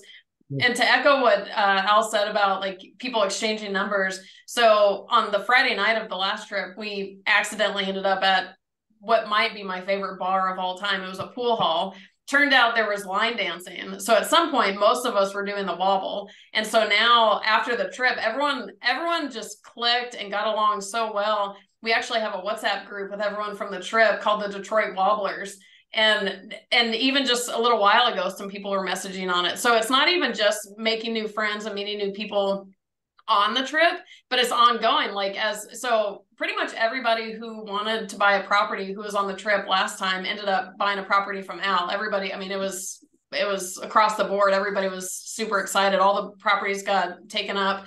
And so over the course of the next 1 to 3 months or however long, as they were going through the process, as everybody was going through the process of, inspection reports, due diligence, questions come up, they put their, questions or whatever in the Detroit Wobblers WhatsApp group, because everyone was doing the same thing at the same time. They're like, hey, I had this thing come up on the inspection report. What do you guys think of this? And so it's been on, I mean, we're now, 6-7 months later, and everyone from that trip is still there. Everyone's still in communication and helping each other out. So now you have a group of people who are all buying Detroit properties at the same time, and they're not doing it now by themselves. Chet just got on the call. I don't know if Chet's open to getting on the microphone, but if he is, he was also on the call, or the investors tour. But yeah, it's like ongoing. You meet people and you become friends, what can be for a lifetime. Everybody's still in touch. And to have people,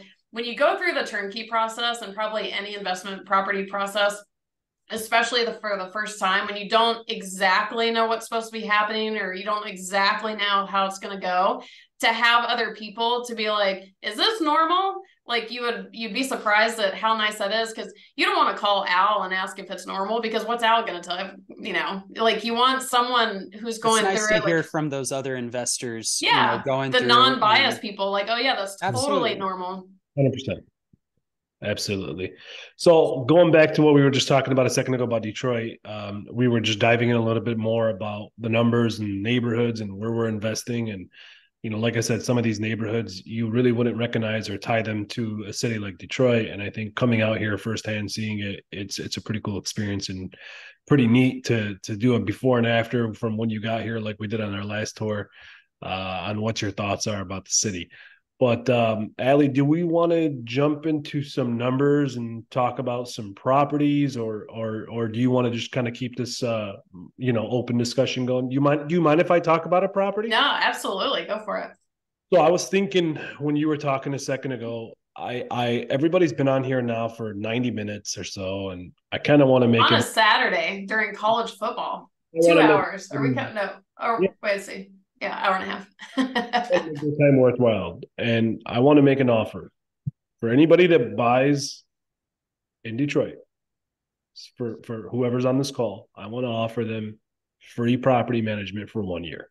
I mean, everybody's been here for 90 minutes, and we got everybody's attention, and everybody seems pretty intrigued on investing. Absolutely. I see some hearts flowing in. So for the record, I didn't know he was going to offer that. So this was not pre-planned. I really appreciate everybody's time. And I want to reciprocate that by doing something for everyone else and offering free property management for a year. And Aaron kind of did his part. He's doing something for 3 years. So I think it's nice for us to kind of reciprocate and do the same thing for you guys as well. And I don't want to make official claims or give numbers, but if you come on the trip, we usually work with you we want to cover your trip costs to some extent. So that's more, if you come on the trip, there'll be more incentives than just, today's thing. But also, that's a little bit of a segue, not to take amazing. And that prompts me to think that people probably have property management questions. Just the short on the property managers, because ultimately at the end of the day, it doesn't matter who you buy a property from. The property matters, but it almost doesn't matter as much as the property management. In my experience, the property managers are the make or break. Every big expense I've had has been directly, usually because of the property. Like it is integral for your long-term profits. And so we won't dive into major details right now, but the property managers that Al's working with, it's a third-party manager. I think most people are off this thing about wanting in-house management. I'm usually pretty opposed to in-house management. I prefer 100%. I prefer third-party property managers in most cases, shy of a couple turnkey providers. And I'll let Al kind of talk about it, but they've been working with this particular property manager for 2.5 years, something like that. They've, knock on wood, they've yet to have had an eviction. And my role with people, when people buy turnkeys, I'm the one who gets to hear everything later. Usually people reach out with bad news. They don't really reach out with the good news. And again, knock on wood, I have not heard one thing from, in my case, when I don't hear from people, it's actually really good news. Because I always hear the bad stuff. I haven't had one person who's bought in Detroit come to me complaining about the property management.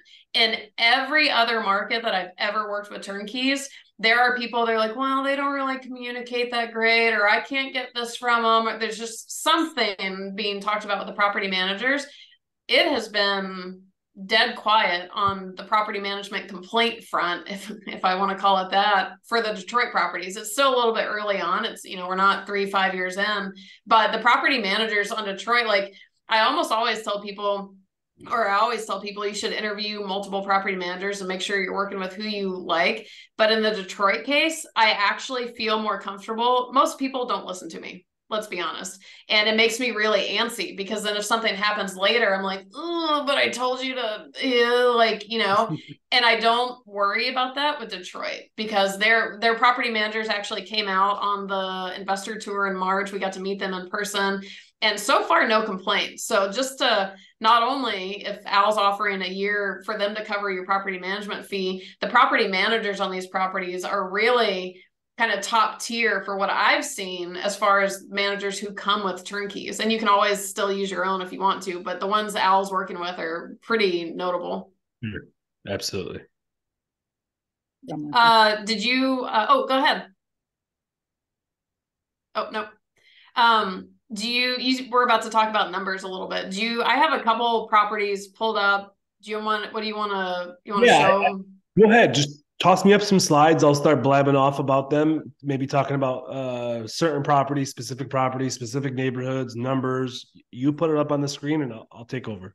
I love that you think I have slides, that I'm that good. However, the first property I want to show you I believe went under contract, but it's also my favorite picture.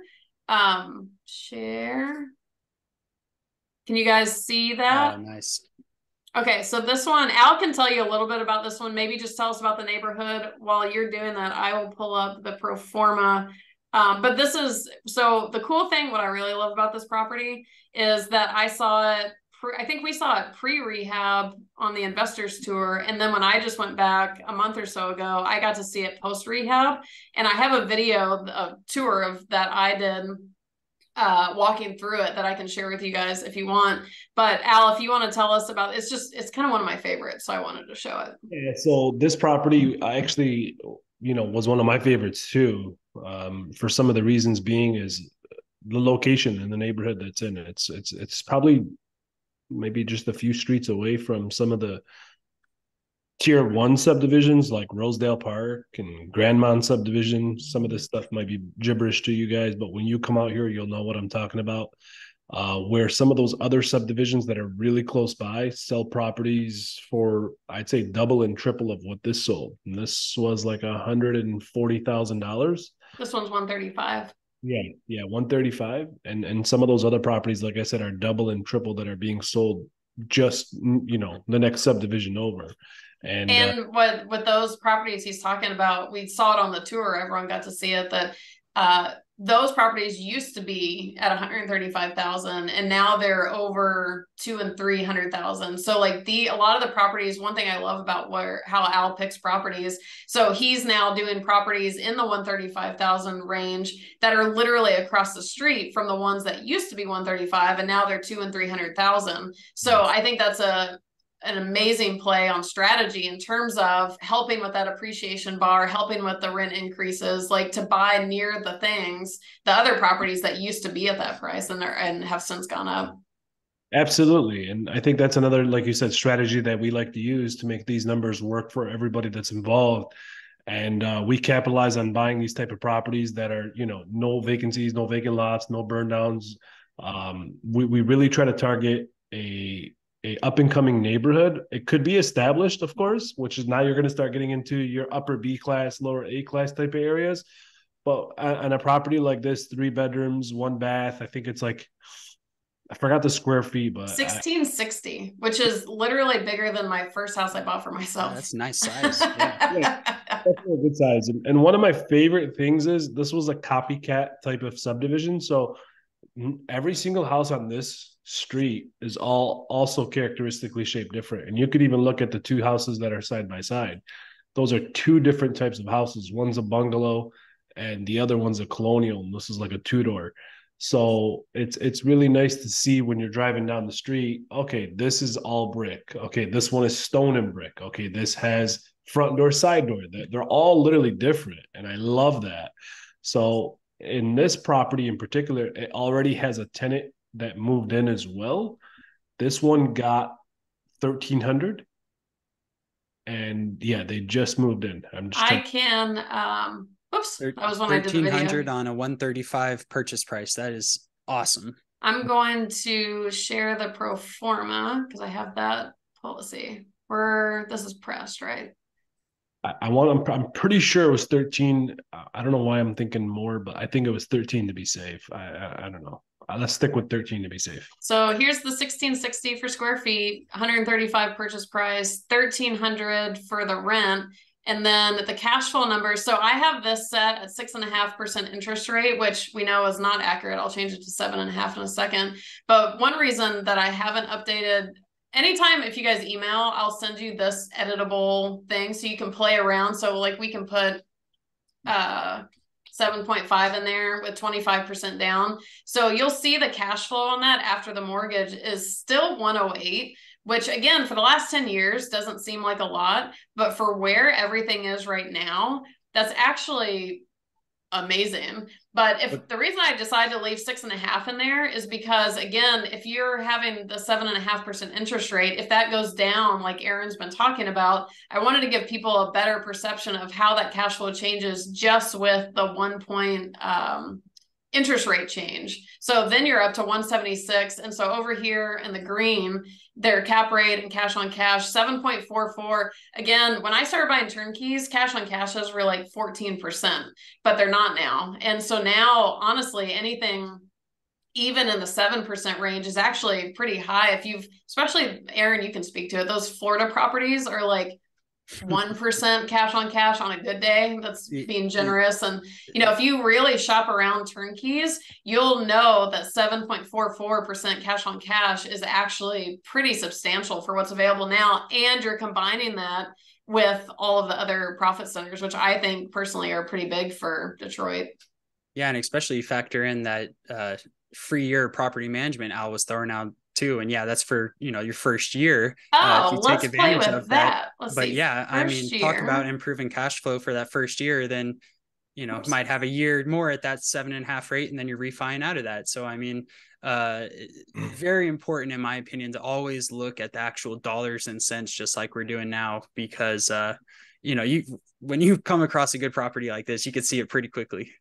So if I took the property management fee out, and then I also changed it to 7.5%. So like today's what you'd be getting, and don't forget that vacancy and maintenance are in here. Those are not taken out. So you would actually be getting, so we always want to put those in to make our cash on cash more realistic. In this case, with free property management for a year, you're looking at 9% cash on cash, but like actual take home, let's see,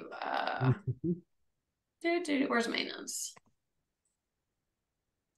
So actual take home for the first year at a 7.5% interest rate, assuming no actual maintenance happens, we're talking $355 for the cash flow, and that's a 13% cash on cash return for the first year. So then let's say that the management fee, now I deleted it and I forgot what it is. What was this? Oh, management fee, 150. Something. Let's see. I'm sorry, it's 9%. It's less. What am I talking about? Do you have what does that translate to? Let's see. We'll just keep going back here. 17. I was going to guess 117. How many people does it take to, let's see. So property management fees back in there. And let's say a year from now, it does go down to 6.5. Let's see so property management fee is back in there. So actual take home, if the rate goes down to 6.5, now you're up to 306 cash flow a month and still 11.5%. That's with paying the property management. And then if the vacancy and maintenance come back for averages, we're back to 176 and 7.44, just to kind of give you an idea of the numbers. And what's nice there is it was already sitting really pretty before we even, backed out some of those, conservative. Yeah. So yeah, that's awesome. Yeah. Yeah. Great. Does anyone have any questions on well, let me do one more quick screen share just to give you an idea. This is a different property, but we didn't get the after rehab pictures of that particular property because it rented and sold too fast. But here's just to kind of give you guys an idea of the rehab quality that Al offers. So Al can kind of speak a little bit more to everything they do, but here's some of the. Yeah. So as you can see, this bathroom, totally redone, new vanity, new toilet, new shower, new tub. We do the what do they call it? Tile surround.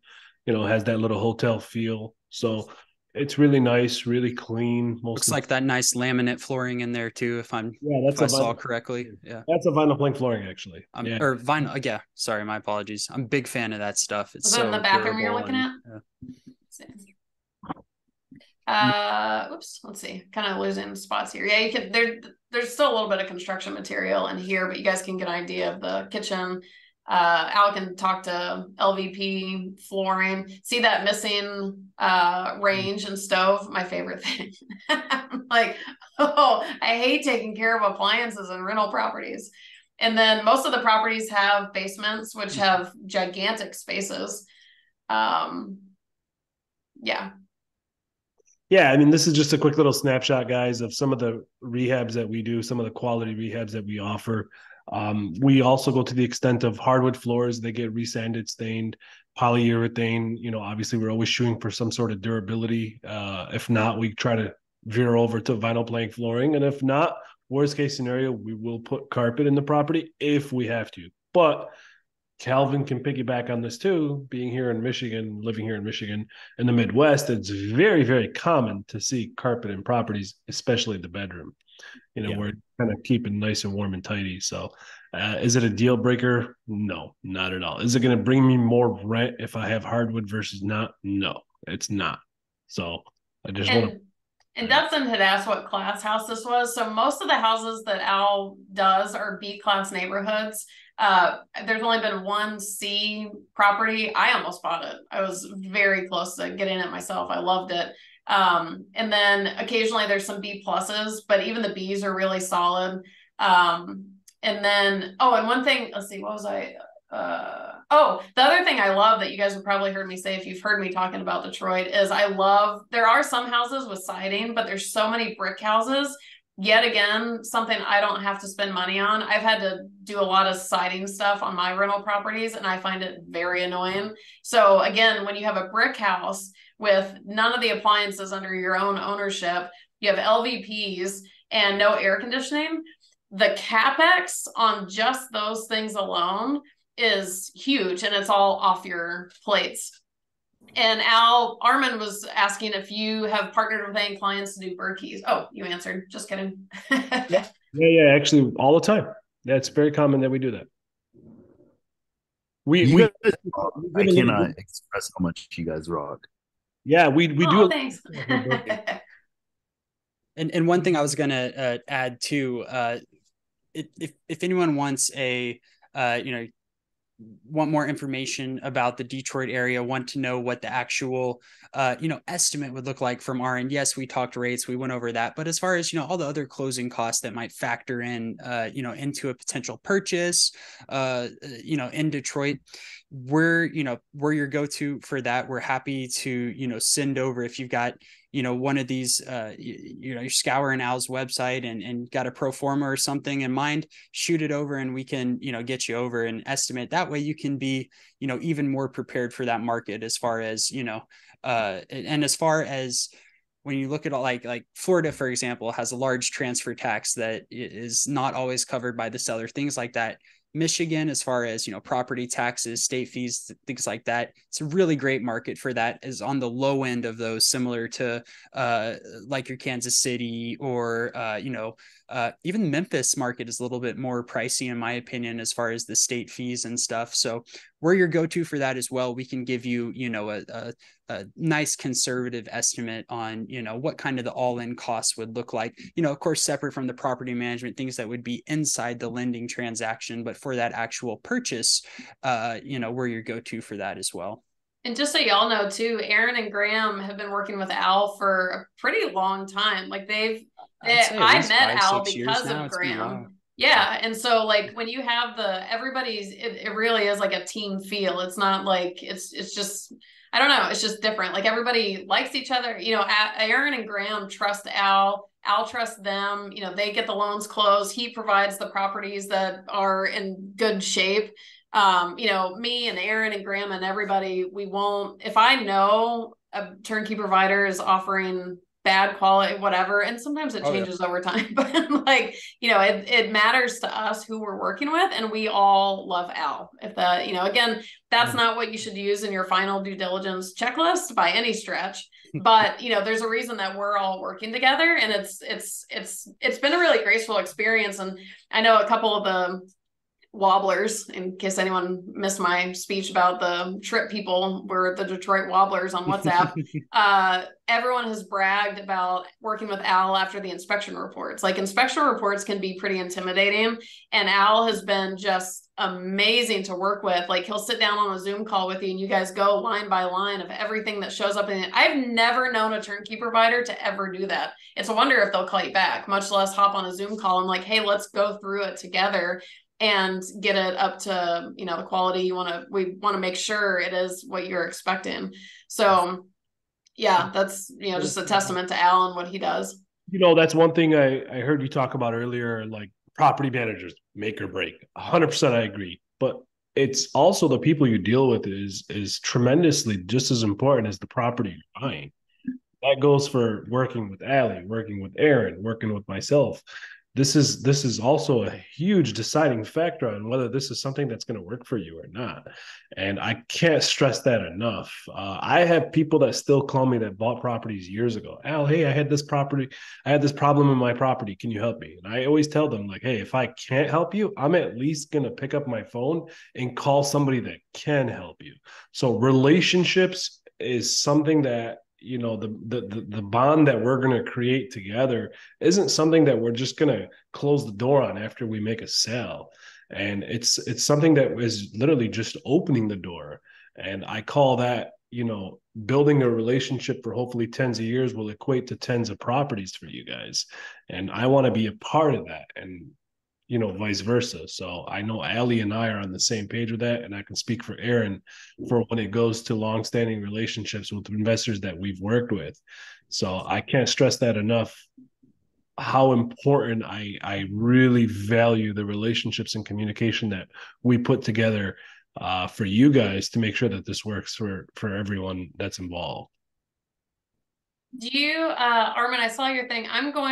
So a quick little funny story. I just hired someone new. I haven't been able to keep up with putting new properties on the website at all. And I'm literally in the trial period with a new person to do this. So if any of these are goobered up, his first run at putting properties on my website was literally last night. I'm going to give you a link to some of the available properties here of Al's. Let's see. Actually, I shouldn't have given you page 2. Let me give you, so if there's weird things, just know I'm in the process of, I didn't do some of these myself. I'll let Al tell you, actually I need to, Prest is already, it's under contract, right? Yeah. I need to update that one. So when you go on this link, Freeland doesn't have a good front picture, but you'll be able to see some interior pictures if you click on that one. I've got a video. Actually, I think he put Freeland twice. So Freeland, Prevost, Buckingham. These also aren't in order of what's actually available either.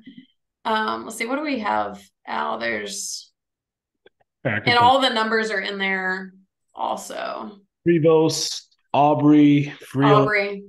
Yeah, those 3 for sure I can speak for and say that those are available for sure. And Aubrey, I think if you, so just a quick, I don't even want to dive into this because I want to kind of open it up for anyone to ask anything about anything.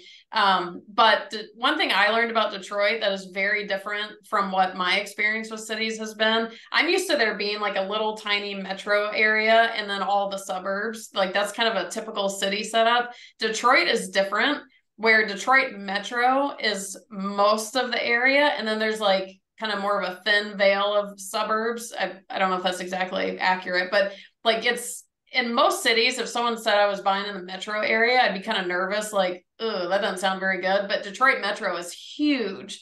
But occasionally somebody comes in and they just don't want Detroit Metro for whatever reason, and they want suburbs, which there's pros and cons. Like the really nice neighborhoods, your property taxes are going to be higher. You know, it's a little bit different dynamics in different areas, but Al, Aubrey is a suburb, right? Like, was that, yeah. So Aubrey was an amazing suburban property, which in Detroit isn't a huge difference like it is in others, but Aubrey was amazing when I saw it. And there should be a video.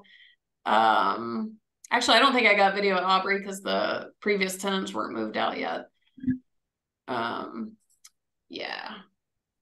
And then at some point, Al, if you want to put your, or actually anyone who wants to get in touch with Al, email me. And what I'll do is I'll copy Al on the email back. So I just put my email in the chat for anyone who doesn't see the chat in the replay, Ali, ALI at hipsterinvestments.com. And then I'll copy Al and Aaron if you want also, if you're looking for lending.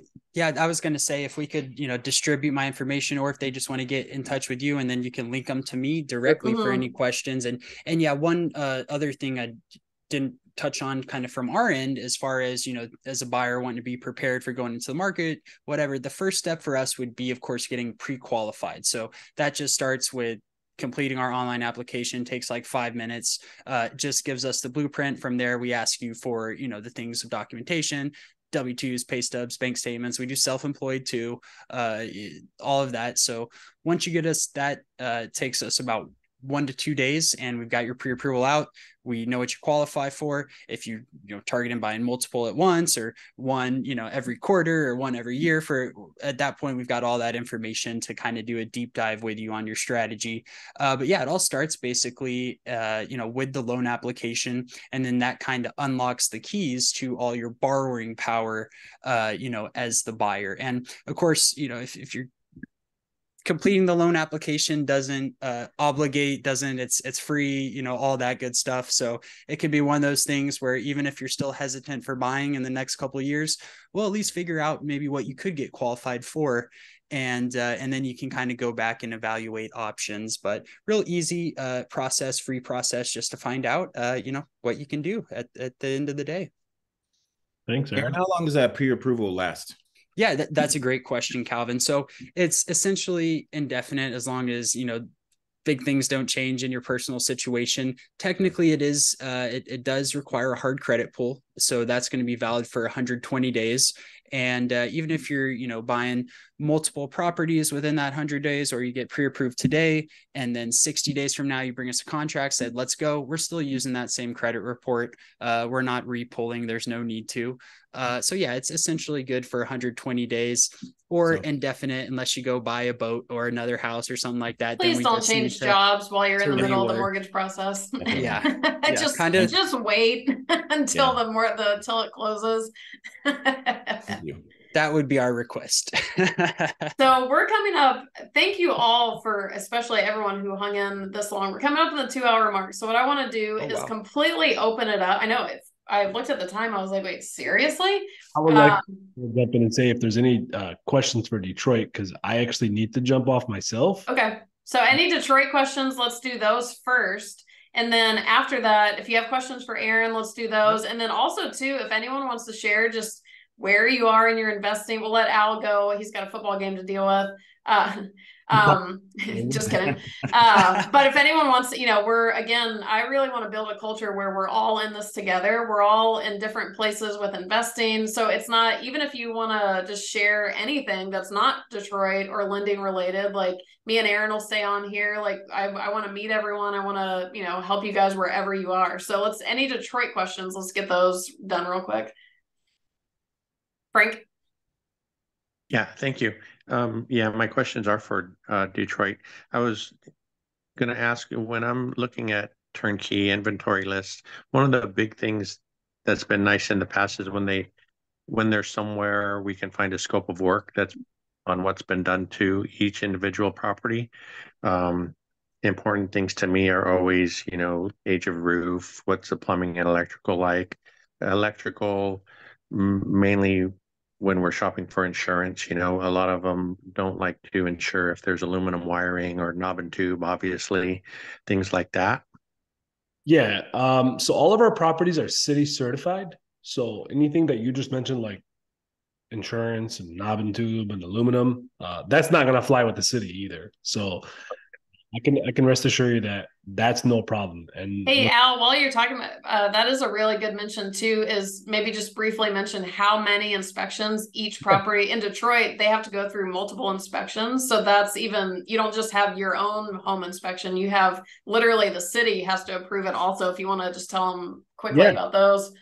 Absolutely. So when buying a turnkey property from us, you're going to have, like Ali said, multiple sets of eyes that are going to be walking through the property prior to you guys taking ownership, starting off with our own project manager. Our own project manager has to have it signed off, walking through the property, meeting all of the criteria of the scope of work that I share with you guys. And then obviously you're going to have your own third-party inspector, which is another set of eyes. And then Aaron's going to have his appraiser that's going to be walking through the property. That's going to also has to meet their bank criteria.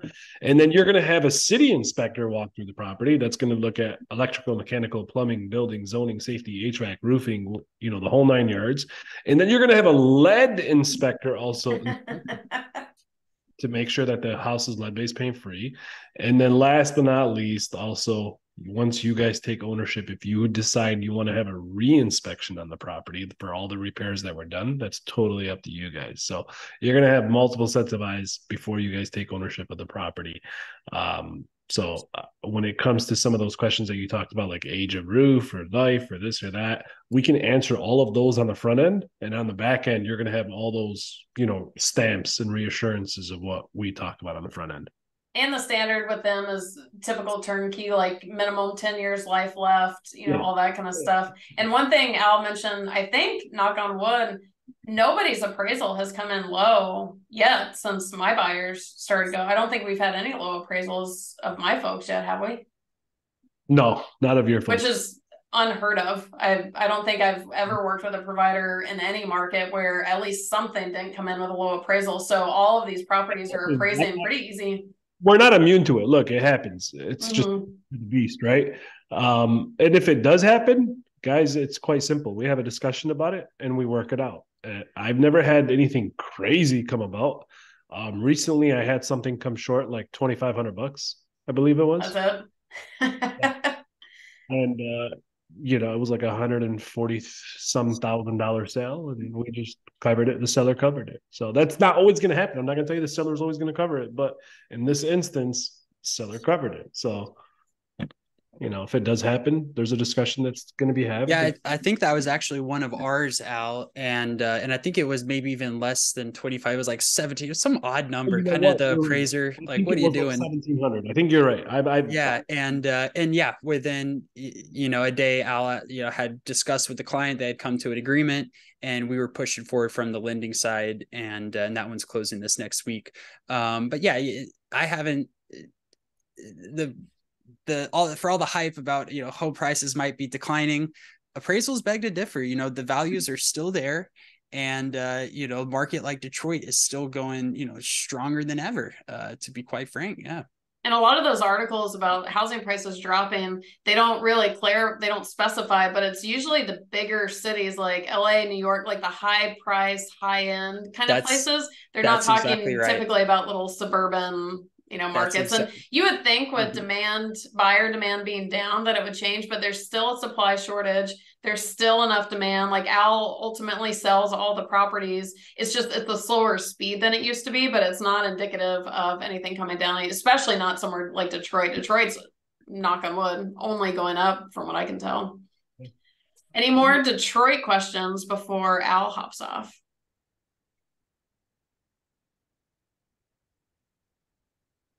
I just want to say thank you guys I'm going to jump off myself here, calling from Detroit. It was really nice to meet you too.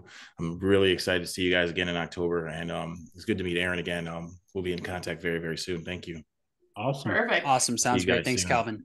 And then if you guys do end up with any Detroit questions, email me. I'll copy Al, like I said, anything, and then same with copying Aaron and all that too.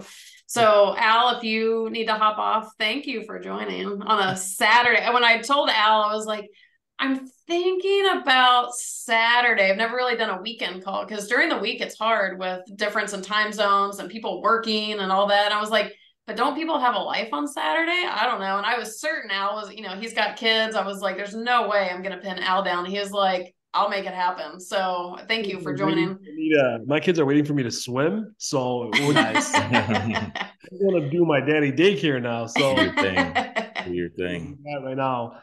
So I appreciate you guys all jumping on. I mean that. And I look forward to working with every single one of you guys. If you can come out here to Detroit, please do. I want to meet you guys. I want to work with you guys. And I want you guys to all see Detroit. Yeah, that too. That's exciting. Awesome. Good seeing you, Al, man. Thank you so much. See you guys. Bye now.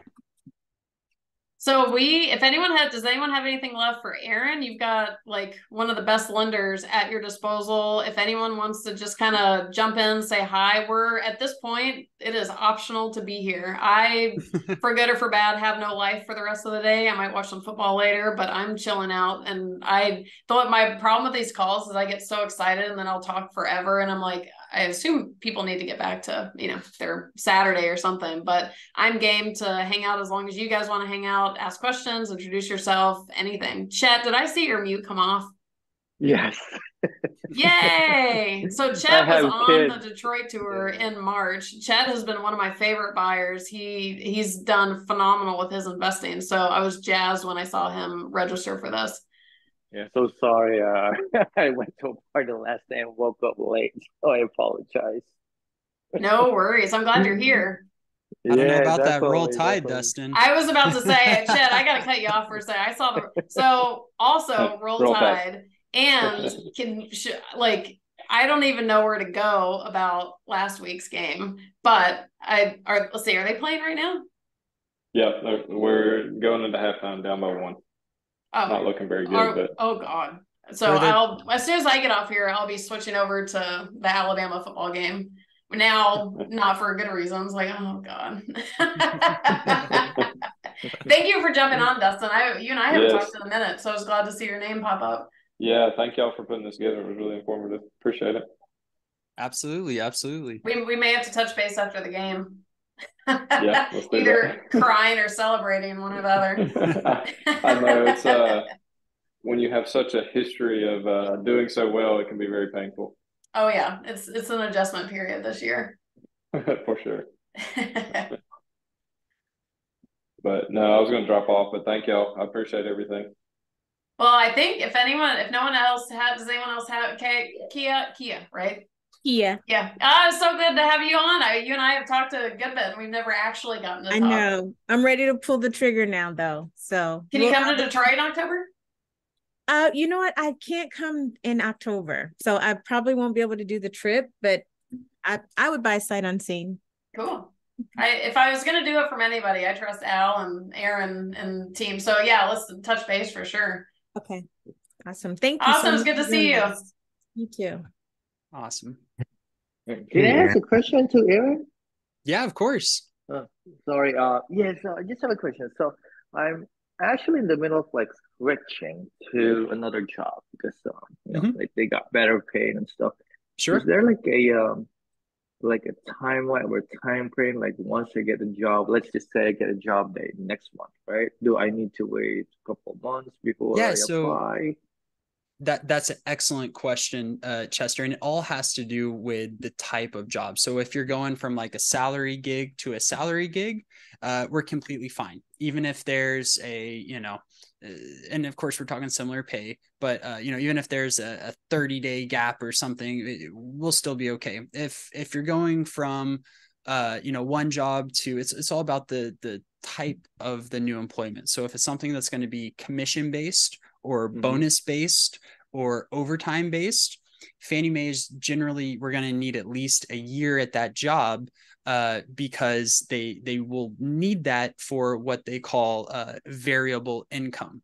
If it's a salary type of gig, even if you're paid hourly, but you're on a salary scale and you've got that offer letter or something like that, then it's completely fine. If it's like 1099 work, something like that, back to a year. So in a lot of cases, majority of people are going to be on some type of salary. So a lot of times it's a non-issue, but it's a great question. It is something extremely important, that we need to factor in. But a lot of times, as long as it's a similar job, same pay structure, we can clear all the hurdles from the Fannie Mae standpoint, but all about the type of pay at the end of the day. Awesome. Thank you so much for answering me. Yeah, of course. Of course. Yeah, appreciate it. Anybody else Robbie, I didn't even say hi to you when you got on. I saw your name a little while ago. I was super excited you got on. So thanks for joining. And thanks for you guys have hung on like champs on a Saturday. Absolutely. Yeah. And I would say my one, from the lending standpoint, my one, I guess my advice always is everyone's different. You don't really know what box you're going to fit in the Fannie Mae standpoint. It's a lot easier to get qualified for an investment property loan than one might think. But everyone's different, but you don't know till you know. So it's, apply, figure out, what your borrowing capacity is, figure out, I've got this job coming up, or, I'm closing on this other property, tomorrow, how soon can I afford my next property to add to my portfolio? We're your resource for all that information. Even if you just want to continue to, monitor the market before applying and, hey, haven't applied yet, but thinking about this property, how we looking? That's, we're kind of going back to the whole communication piece. It's not we hook you on the rate and adios. It's an ongoing relationship as we go from the planning stage to the actual purchasing, and then kind of the what's next stage. But yeah, all starts with if do you have any questions, reach out to Allie. She'll link us together, and whether it's phone, email, we hop back onto Zoom. We're here to help. Cool. Frank, you Awesome. unmuted. You got anything? I have a lot of questions, but they're not. We can probably answer them over time. I was thinking to look at the inventory list for that market, and like we were saying, the scopes of work and things. And Aaron, earlier you mentioned like picking up. Just say we found 2 turnkeys that we liked and wanted to purchase them at the same time. I guess I'll be getting in contact with you to go through the pre-qualification process, just to see, because in our case, our debt to income ratio has seems to always have been a factor, even though we don't have a lot of debt other than our primary mortgage. So that's been a challenge to overcome. But I think having rentals, we started buying again in 2020, and having that year or coming up on 2 with the rental incomes and stuff, it seems to have helped a little bit. But then we're also going to, I guess, want to look at our reserves, make sure we have enough there to cover what we're thinking. Yeah, absolutely. So that's something that we could absolutely help you take a look at. And as far as, purchasing, if the goal was to purchase 2 in that same, 30-day period or whatever it might be, then yeah, we make sure all those boxes are checked so that you're good to go on that. What's cool, if both the properties are also already rented out, tenanted out, then we can actually factor in that projected rental income on both those properties, which is only going to help that debt to income ratio overall as well. So yeah, that's, if that was, the goal, then that's absolutely something we can take a look at, and maybe it pans out where, okay, we can only get you qualified for 1 now, but once we get the reserves up enough for the next one, then we can do the next one a couple months from now. So absolutely be happy to walk through that with you. Okay, that sounds great. And that reminded me of a question for Allie. I know a lot of turnkey providers don't place tenants before closing, or that's not part of their deal anymore. But I wonder about this provider, Allie. What is their situation with that?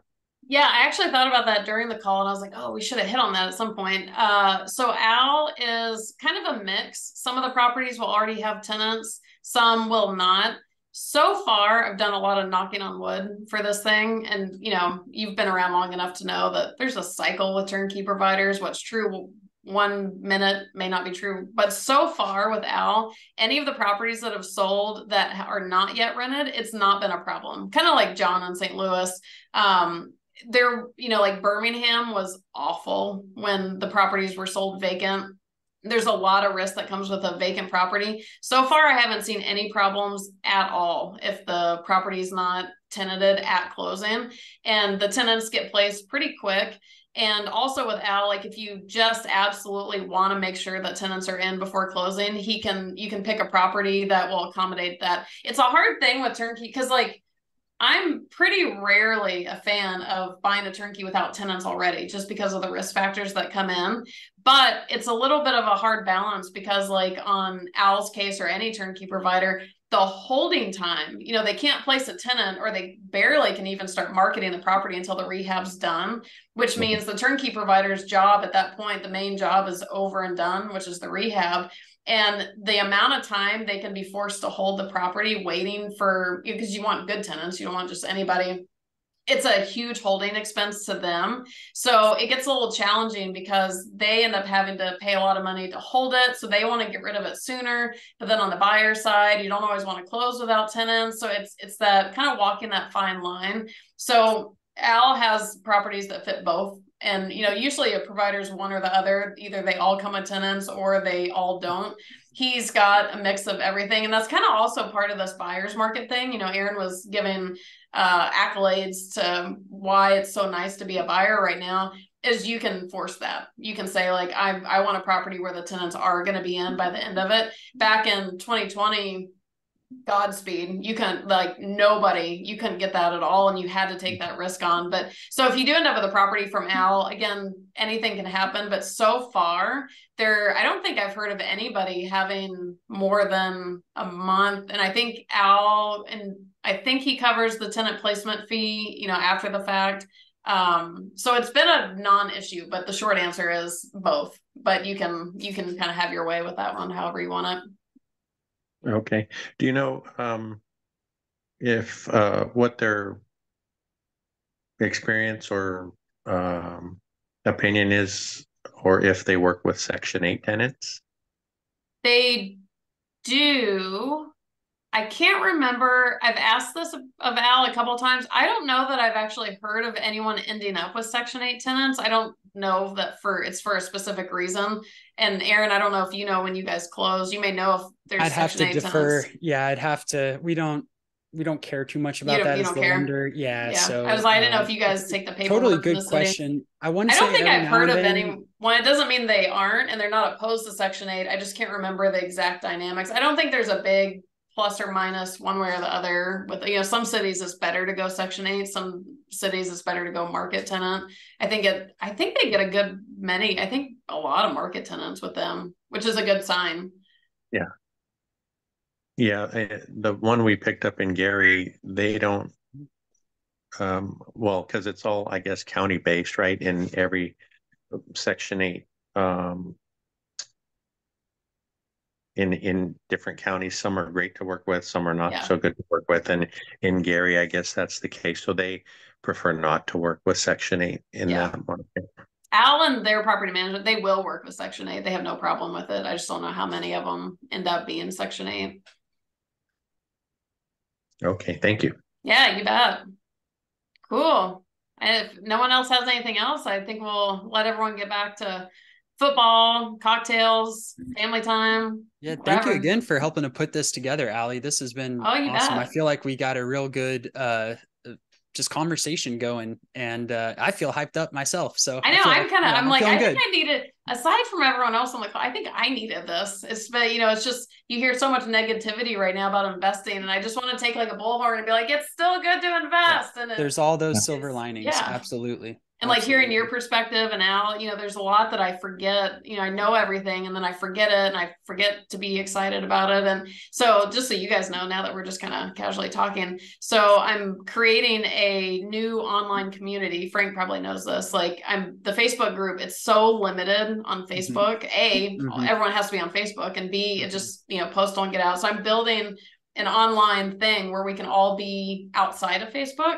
But in that, I've been pondering, I want to start doing monthly, I want to do 2 live events a month at a minimum, a happy hour every month and a like brunch, you know, just kind of like this, where even more casual than this, where like anyone who's investing, like we literally, it's like we all go to happy hour and just talk about whatever, not specific markets, anything. So I want to get more of this going because, you know, like I said earlier, and it was kind of my own advice to me, is I forget that this is not an individual sport. It's so fun. And I love these tours, the trips, meeting people, these calls, just because I get to like hang out with you. Like, we had so much fun on the Detroit trip in March, like stupid amounts of fun.